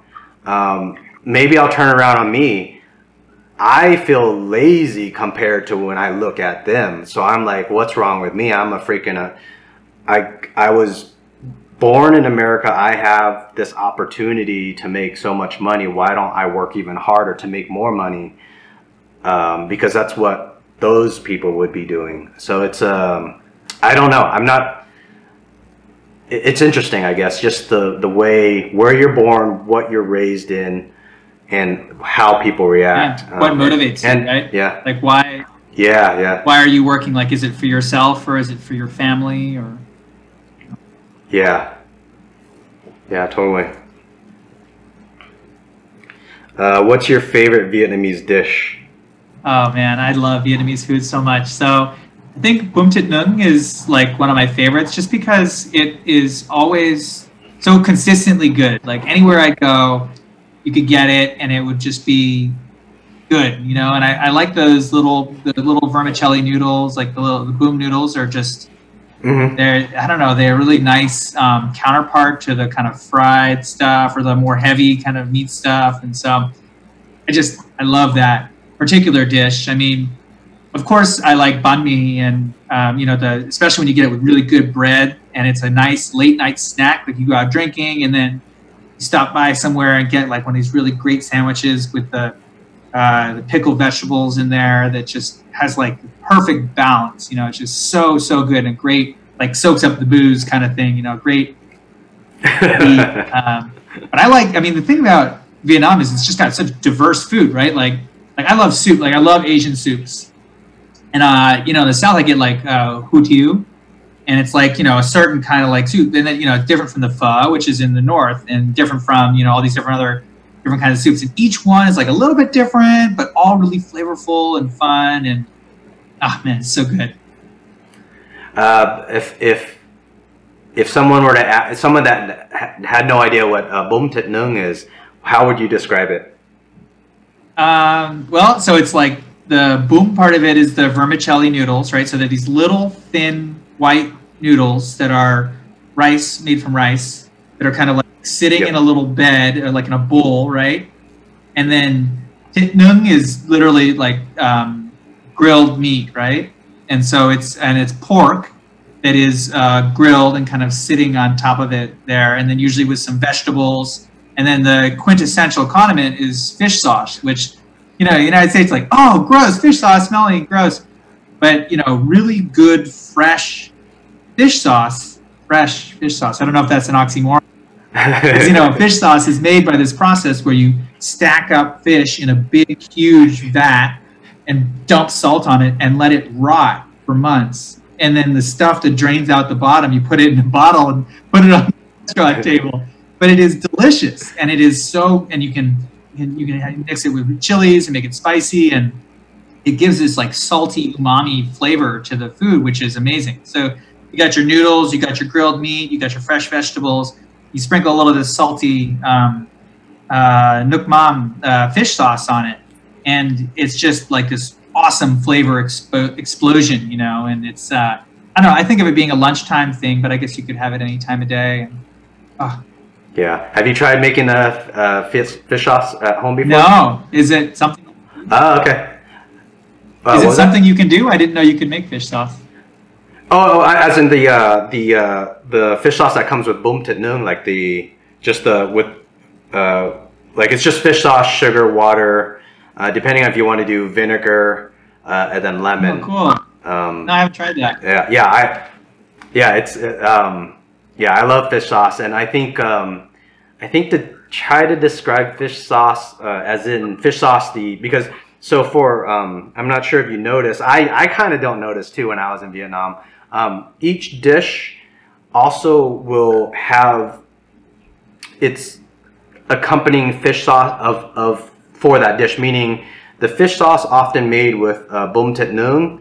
I'm trying to think. It's usually a little bit lighter on saltiness and maybe a little bit sweeter, but as opposed to like fish sauce, if you get canh chua, which is a sweet and sour soup, and you have fish sauce, that fish sauce is probably way more salty. It's made to dip the soup-soaked items to dip it in that fish sauce, so it's a lot more salty. Yeah. I mean, there's going to be variations even just to people and restaurants, but there is typically changes to the fish sauce to that dish, whether it be egg rolls, bún thịt nướng, canh chua, and whatnot. Right.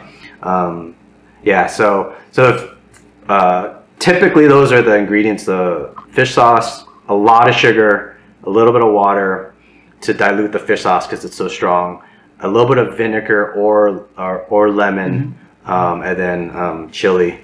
Yeah, I love fish sauce, man. I drown my bom tet nung in fish sauce. I mean, almost every dish that comes with fish sauce, I usually drown it with that stuff. And then the other one that you mentioned, banh mi. So describe a banh mi to, I guess, to somebody that's never had a banh mi before. So banh mi is like a sandwich, and it's pretty cool because it's like a great melding of the kind of traditional Vietnamese food and the kind of colonial history. So you've got like, Vietnam is probably one of the only countries in Asia that I've been in that has good bread. And I guess that's a legacy of the French kind of. Yeah. That's kind of interesting. Isn't Thailand, isn't bread a big, like, that's a delicacy there, isn't? I'm not sure, I just heard. There are definitely bread and like kind of bready dessert things. Yeah, I guess or maybe as well. But maybe it was like an old traditional thing. Maybe that it used to be a delicacy, maybe for the price, but nowadays it's cheaper. It could be. Thailand has had an interesting history with a lot of different influences from Europe, and they've had kings in the past who have really emphasized that connection. And so I wouldn't be surprised if some of those culinary practices also have been integrated as well. And I'm still learning. That's something that maybe, I'm going to add that to my list to look at history. But yeah, the banh mi is like a bread. It starts with the bread. The bread is like one of the most important thing, right? And I remember this one guy that I was talking to about it said it's all about the air bread. It's like really light. Yes. Air, right? And you cut it in half, and you add to it a lot of different kinds of things. It depends on what kind of banh mi you want, but often it'll be something like a sausage, like a salami kind of thing. I don't know, but ben Wai, I don't know what it is exactly, but it's like a salami kind of thing, and then pate. And then these pickled vegetables that go in there. So like vegetables that are soaked in vinegar and sugar and stuff. And it has this like great like meat, depending on whatever kind of meat you had in there. It can be chicken, it can be pork, it can be fish. And then the kind of crispy bread, and then the creaminess of the pate, and then the kind of vinegar, like sourness in there, and it's again, it's just a great snack. It's so good. We used to have this lady in Virginia that we would go to. They have the little Saigon in it's the Eden Center in Virginia, near where we used to live, and we go there, and they had a lady. We just buy a bag of these banh mi sandwiches there because they were so good, and because they're so light, you could just eat them like crazy and stuff. Such good. When I was in Saigon last year, I probably spent, I want to say it was like a week's worth of time looking for a banh mi that had. So I'm not sure if this is Americanized. I don't know if this is a Vietnamese Americanized thing that I like. There's a sweet mayonnaise that they put in the banh mi. Yeah.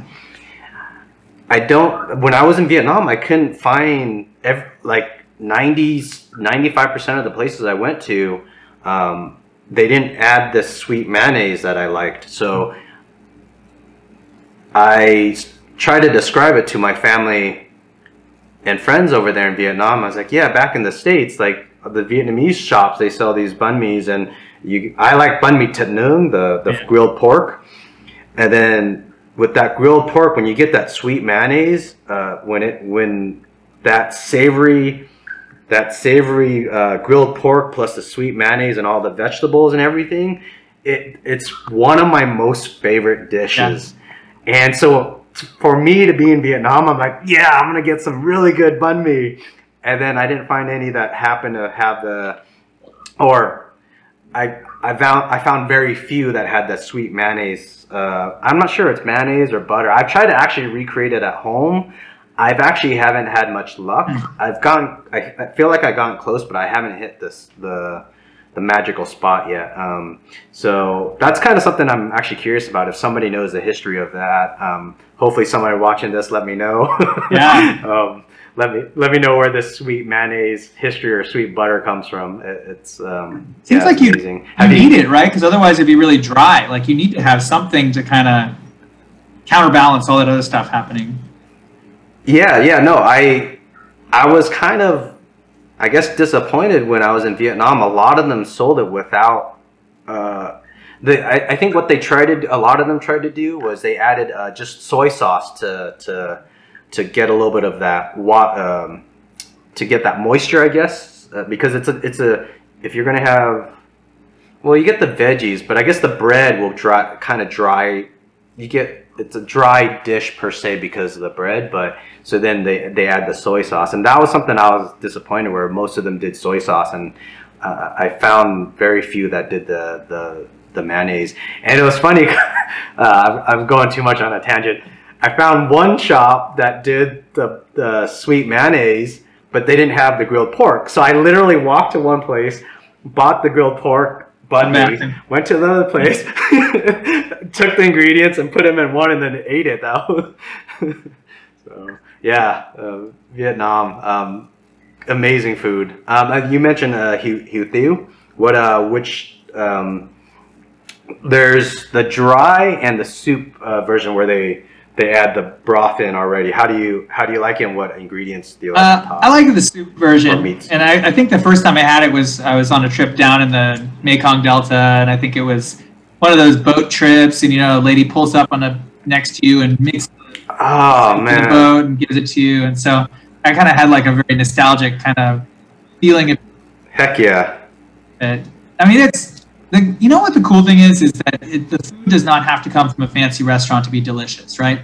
I think that was kind of like a moment for me. Like, this is amazing. Like, regular people with simple ingredients, with simple setup, can make delicious food. I mean, I think the best pho I ever had was at the train station in Hanoi. We were going to go up to Sapa on the overnight train, and we were like looking for some food before we get on this overnight train, and like walk to some random stall, probably only like 6 feet wide or whatever, and this lady's cooking up like the most delicious pho I've ever had. And so it's just, I don't know, I love that idea that you don't need much, you just need the know-how and some fresh ingredients, and you can really just make delicious food.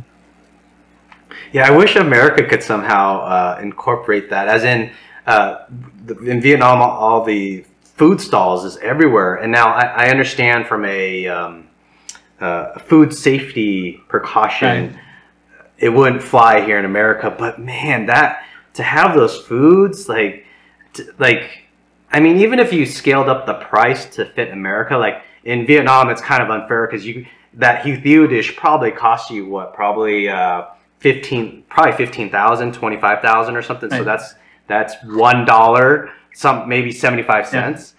That is, I mean, a meal like that for $1, like, oh my goodness, like this is heaven. Now, even if you scaled it up here in America, say if it was $8 for a dish like that, or $10, like we're missing that here in America.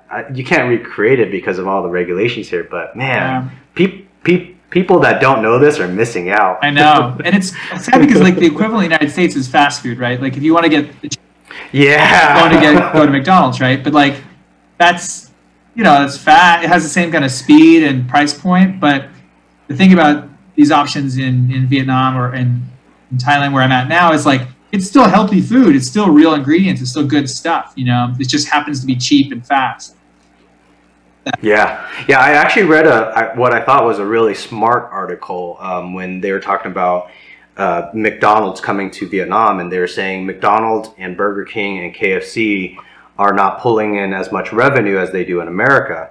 And the article goes into saying, well, you have to consider, like, say that food stall that's selling Hue Thieu, that lady probably woke up at 4 in the morning to prep that soup. So you're getting a dish that's been stewing, and you probably ate it at probably 11 a.m. So that's been stewing for 7 hours with this meat, this broth, and these veggies inside, whether garlic or whatever. And then by the time you get to eat it, this is 7 hours in the making. you go to McDonald's or something, I mean, it's that food might have been just put on the grill like, 5 minutes ago, and it's sitting on a hot plate or whatever, and then you get it. So it's super fast, but you don't get that flavor. You can't do that in a fast food place, that the way that these pho, hue, even banh mi sandwiches, like that would take a lot of that banh mi sandwiches. I feel like if you had a Subway try to create banh mi, I don't know, it'd be tough. Yeah. Have you been to Lee's Sandwiches here in the States? I don't think so. So Lee's Sandwiches is a chain that's, I believe, in Orange County, Texas. They opened about a year or two ago in Las Vegas. Okay. And they do banh mi sandwiches, and they do a decent job. But even then, it almost kind of feels like, I'll say, I feel like if you told me to go get a good burger and you said McDonald's, I'll tell you, go get a good banh mi and go to Lee's Sandwiches, meaning they fast fooded the banh mi thing. It's decent, but it's still not banh mi that I like, whether at a nice restaurant or just someplace in Vietnam, a local street vendor. Yeah. It's still not the same. It's hard. It's really tough to find that balance between getting it quick and getting the right quality, and especially, like you said, these flavors take a long time to develop. Yeah. If you know about pho, that takes like almost a minimum of 4 hours to get that broth going. So yeah, people are missing out. Go to Vietnam, people. All right. Last question. What habits do you have that improve your life the most? So aside from getting out and traveling and trying new food and trying new things as much as possible, I think that's probably the most important thing in my life, is getting out and trying new things. And I think that going and making that effort to not go to the same restaurant, even though I know this restaurant's really good, I'm gonna go try the one next to it just in case it's better, And I think that's it's a little bit, drives my wife crazy, because there's this book called the Paradox of Choice, and it's about how people make decisions. And some people find the thing that they like, and they just are happy settling on that thing, because why would you go anywhere else? Because it's like, this is awesome, like I don't need anything more. And then there are other people that are overwhelmed by the number of things that are out there and the number of choices. And it can paralyze you a little bit, and like understand there's all these choices. But I feel like I love the idea of trying something new. And even when I go to the same restaurant, I'm always trying to like figure out what's a new dish I can order off the menu. I know this is like their thing and they're really good at it, but maybe I'll try something else. And I think that's that particular habit of mine, of like always wanting to try something new, always wanted to go to a new place. Like, I know it drives my wife crazy, but I think that it probably it helps contribute to having a really rich life with a lot of new experiences. And some of them are bad. Sometimes it's like, oh my God, why did I try that? It was horrible. Sometimes they're good, sometimes it's the best thing ever. And I think it's just being willing to take that risk and having that motivation to try new things has been really, really good for me. Are you as bad as me, where like I'll take almost 15 minutes, 30 minutes more just to search a new place, and it'll drive people crazy. Oh yeah, absolutely. Come on, this thing's right down the street. We don't need to go and like, oh no, but look, maybe there's something around the corner. I have to say that I'm not very good at doing my research, so that I rely on my wife to do all the research and find all the great places and the great options, and then my preference is always to try with whatever the option is that we haven't done yet. Awesome. Well, thank you so much for the talk. This was awesome, man. We'll have to do this again. Yeah, it's a lot of fun, actually. It's kind of neat to just have the flexibility to talk at length about things and just have it, like you said, be a free-flowing conversation.